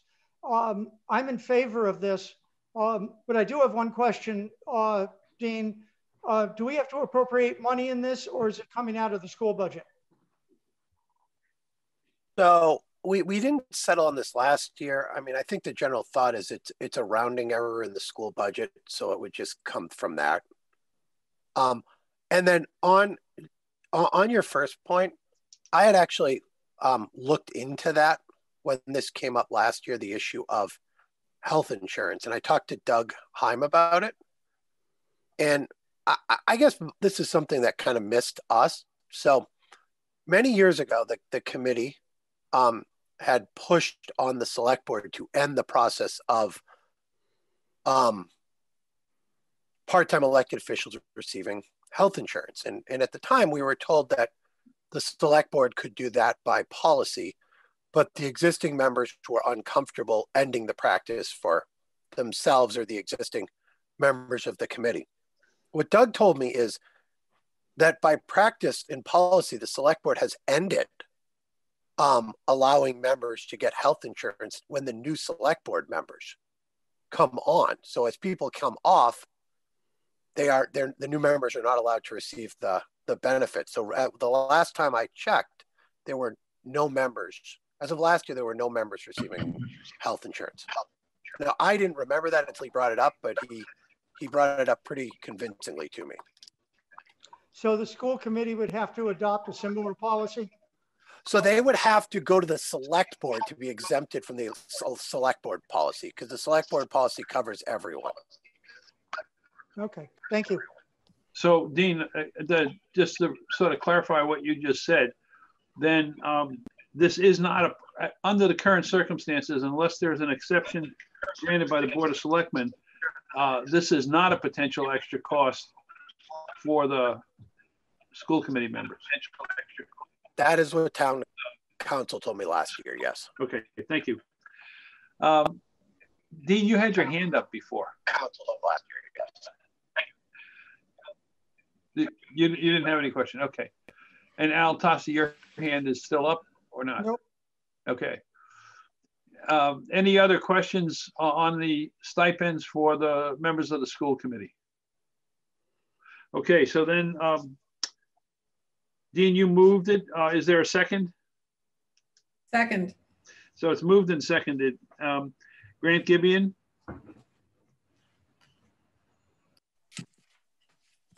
Aye. Shane Blundell? Yes.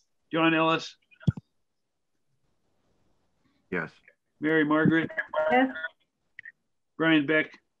Yes. Peter Howard? Yes. Shailene Pokris? Yes. Daryl Harmer? Oh, he's not here. Sorry. John Dice? Yes. Donald Jones? Yes. Annie LaCourte? Yes. Bill Keller? Yes. Al Tosti? Yes. George Koser? Yes. Christine Deschler? Yes. Dean Carmen? Yes. David McKenna? It's passed unanimous. Yes. Thank you very much. So Mary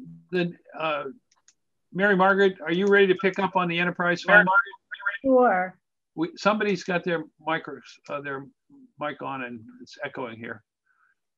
You can check that. Thank you. Mary Margaret, please go ahead. Okay. So I need someone to,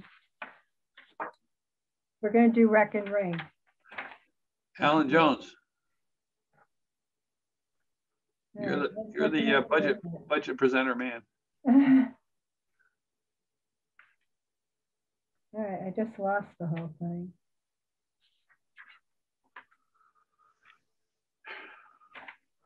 Oh, sorry.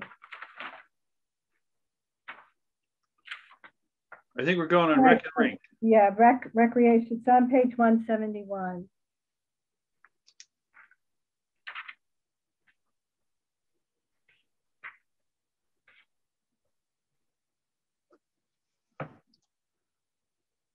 We're doing Rec or Rink? It's recreation to start. That's okay. On 171. Well, on 172, I guess. All right, do you want to know how much is left in the fund first? I think we want to go to 172, Al.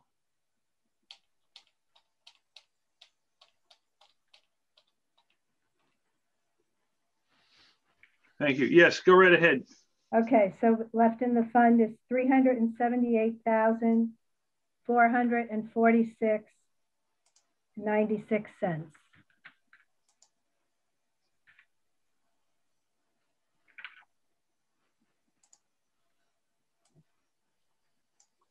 Okay. Okay.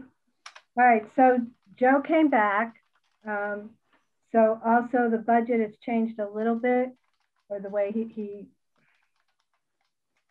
likes to see it. So so some of the things he said are that the revenue comes in the previous year.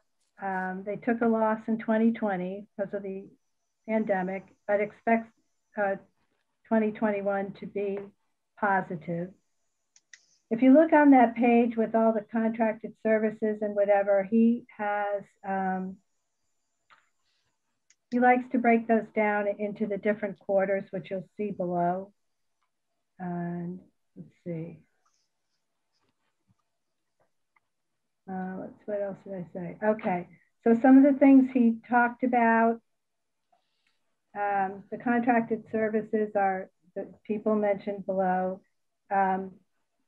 He can only take 14 kids at a time for the remote learning days for the after school program, but he is running an after school program. It is my understanding that the debt service line item 5871 is the bond payment on the reservoir project. Let's see, what else did he want to say about that? Also, he will, if you look at the salaries, he apportions his time between rec and rink.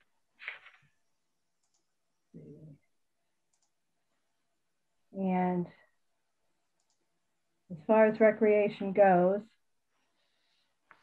those are the programs. And I don't know what more to say about the programs.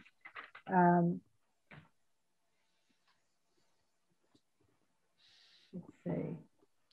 And Charlie, when you and I talked about changing that one column, and you had said that in the 2021 budget book, it should be 376,757. Yes. But he, what did he say? Oh, actually, I think this one is correct. What you said. It's the other one where he changed it. Well, I think I think that Dean and a couple of the members of the committee are going to be talking to Ida and Sandy about the differences in these budgets. Right. And Alan and I discussed those differences. So the 465, 334 that's there includes some positions that aren't shown on this chart. And I think they'll resolve that question, Mary Margaret. Right. So actually, it's when we get to the rink where he changed the number. So yes, so we have that number that should be 376,757. He has a director and a supervisor of recreation. The assistant director does the special ed work, but that person now does both the special ed work and the coordination as the assistant director. So Joe has himself being paid by spending 80% of his time at the rec and 20% at the rink.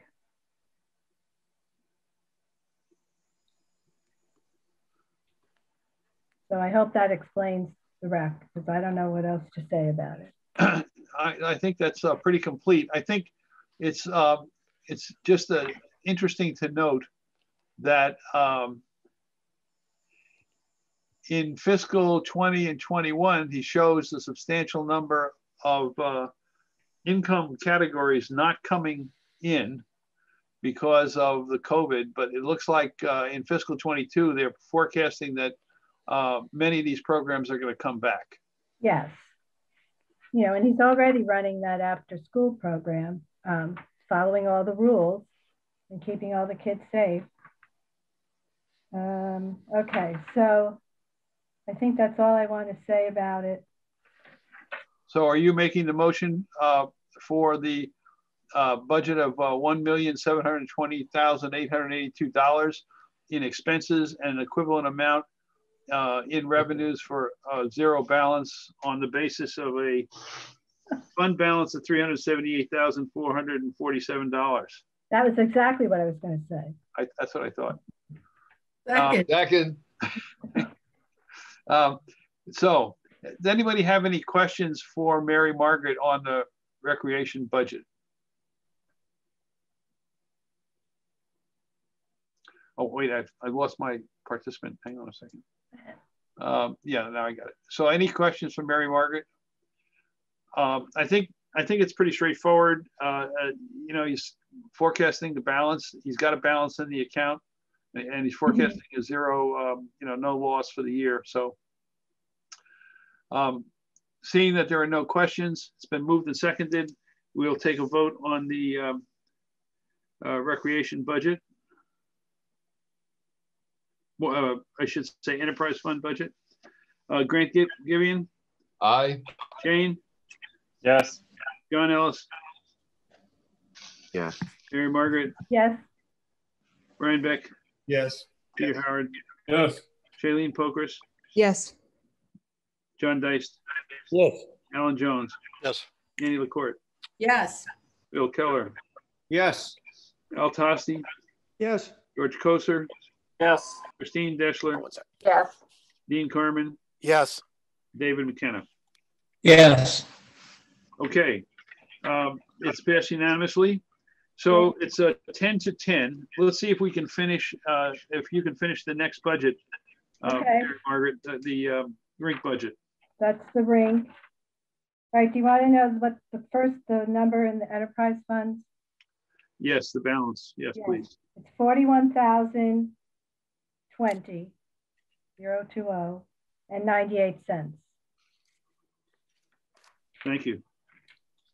Okay, so like I said, Joe splits his time between rec and rink. So the rink is 20% of his time. If you look in the telephone line item 5215, there's no expense there because he said he doesn't use the phone.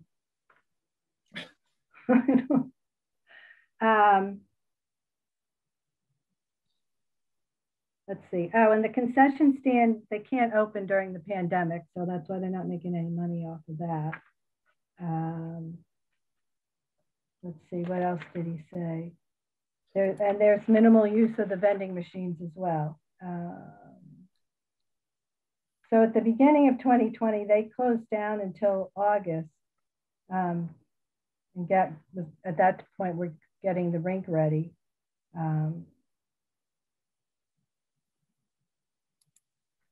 And there was, several weeks of lost revenue there just from vending machines and the concession stand. Let's see, 5, 2, 6, 9.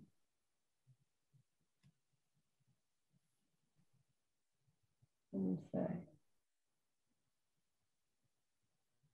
Oh, the non-ice rental. There were other uses of the rink that was not for ice.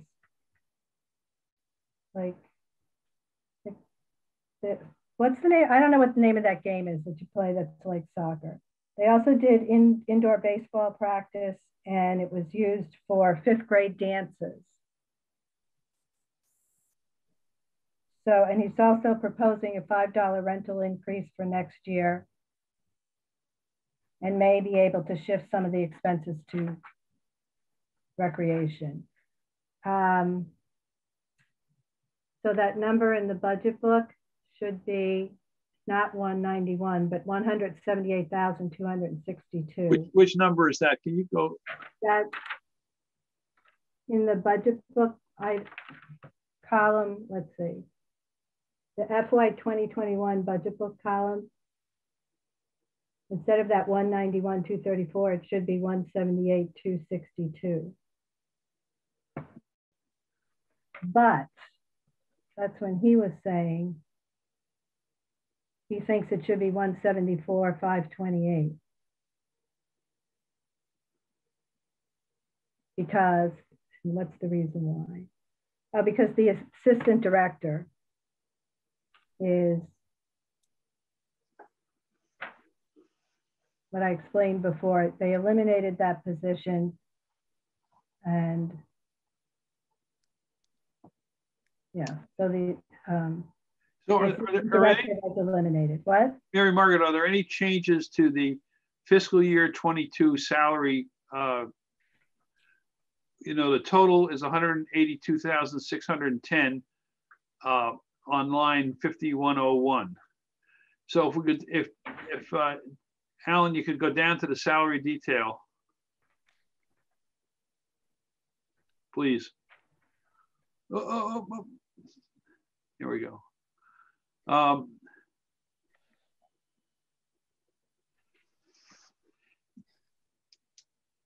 So I did not. 182,820 is the same number. Yeah. Mm-hmm. So I didn't change that, and the change he made was in the fiscal 21, but that's the presentation issue. So that number doesn't change. Therefore, the proposal for the rink costs don't change. So if you could slide up back to the right there, the income. I would just point out to the members that his revenue expenses have dropped, but he also has increased when it says transfer for other funds, 4972. That's subsidy from the general fund going into the rink. Right.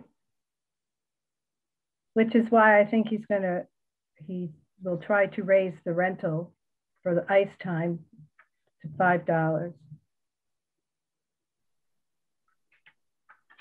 Let's see, what else is there I can say about that? Peter Howard, do you have a question? Yes. Mary Margaret, did you happen to mention why the refrigeration contract is so much bigger? No, I didn't ask that, sorry. But I can.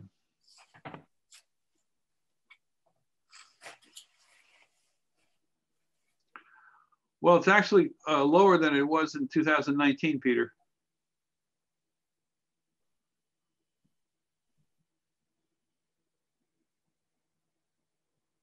If you believe those numbers. It's a lot higher than it was in 2020, though. Yeah. Yeah. All right. I did not ask him, but I can.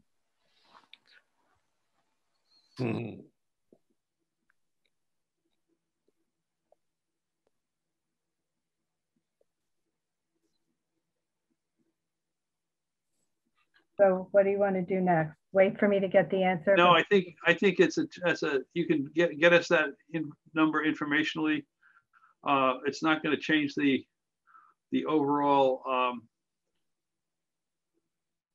activity by a substantial amount. So if you could just check on that and get back to us, Mary Margaret. And then, I do want to say that he has been pretty resourceful in trying to get revenue during these times and still providing a place for the kids. And I'll also comment that he's trying to do this budget so it more accurately reflects what's really going on, I think. So in some cases with blanks and things, he's moving stuff around. For example, 5203 and 5269, those are the same thing, I believe. And he has money in one and not on the others, I recall. Anyway, he just commented that he's trying to work this budget around so it makes more sense and more accurately reflects what's going on. Right, because he likes to have it broken into the quarters so he can see how it works. And so he went back to that kind of presenting. okay, Mary Margaret, do you want to make a motion? Yes. Please approve the budget as printed. So it's for $593,004 in expenses, an equivalent amount in revenues with a balance in the Ed Burns Rink Enterprise Fund of $41,621. Is there a second? Second. Any further questions for Mary Margaret or John on this budget? Okay, so we'll vote.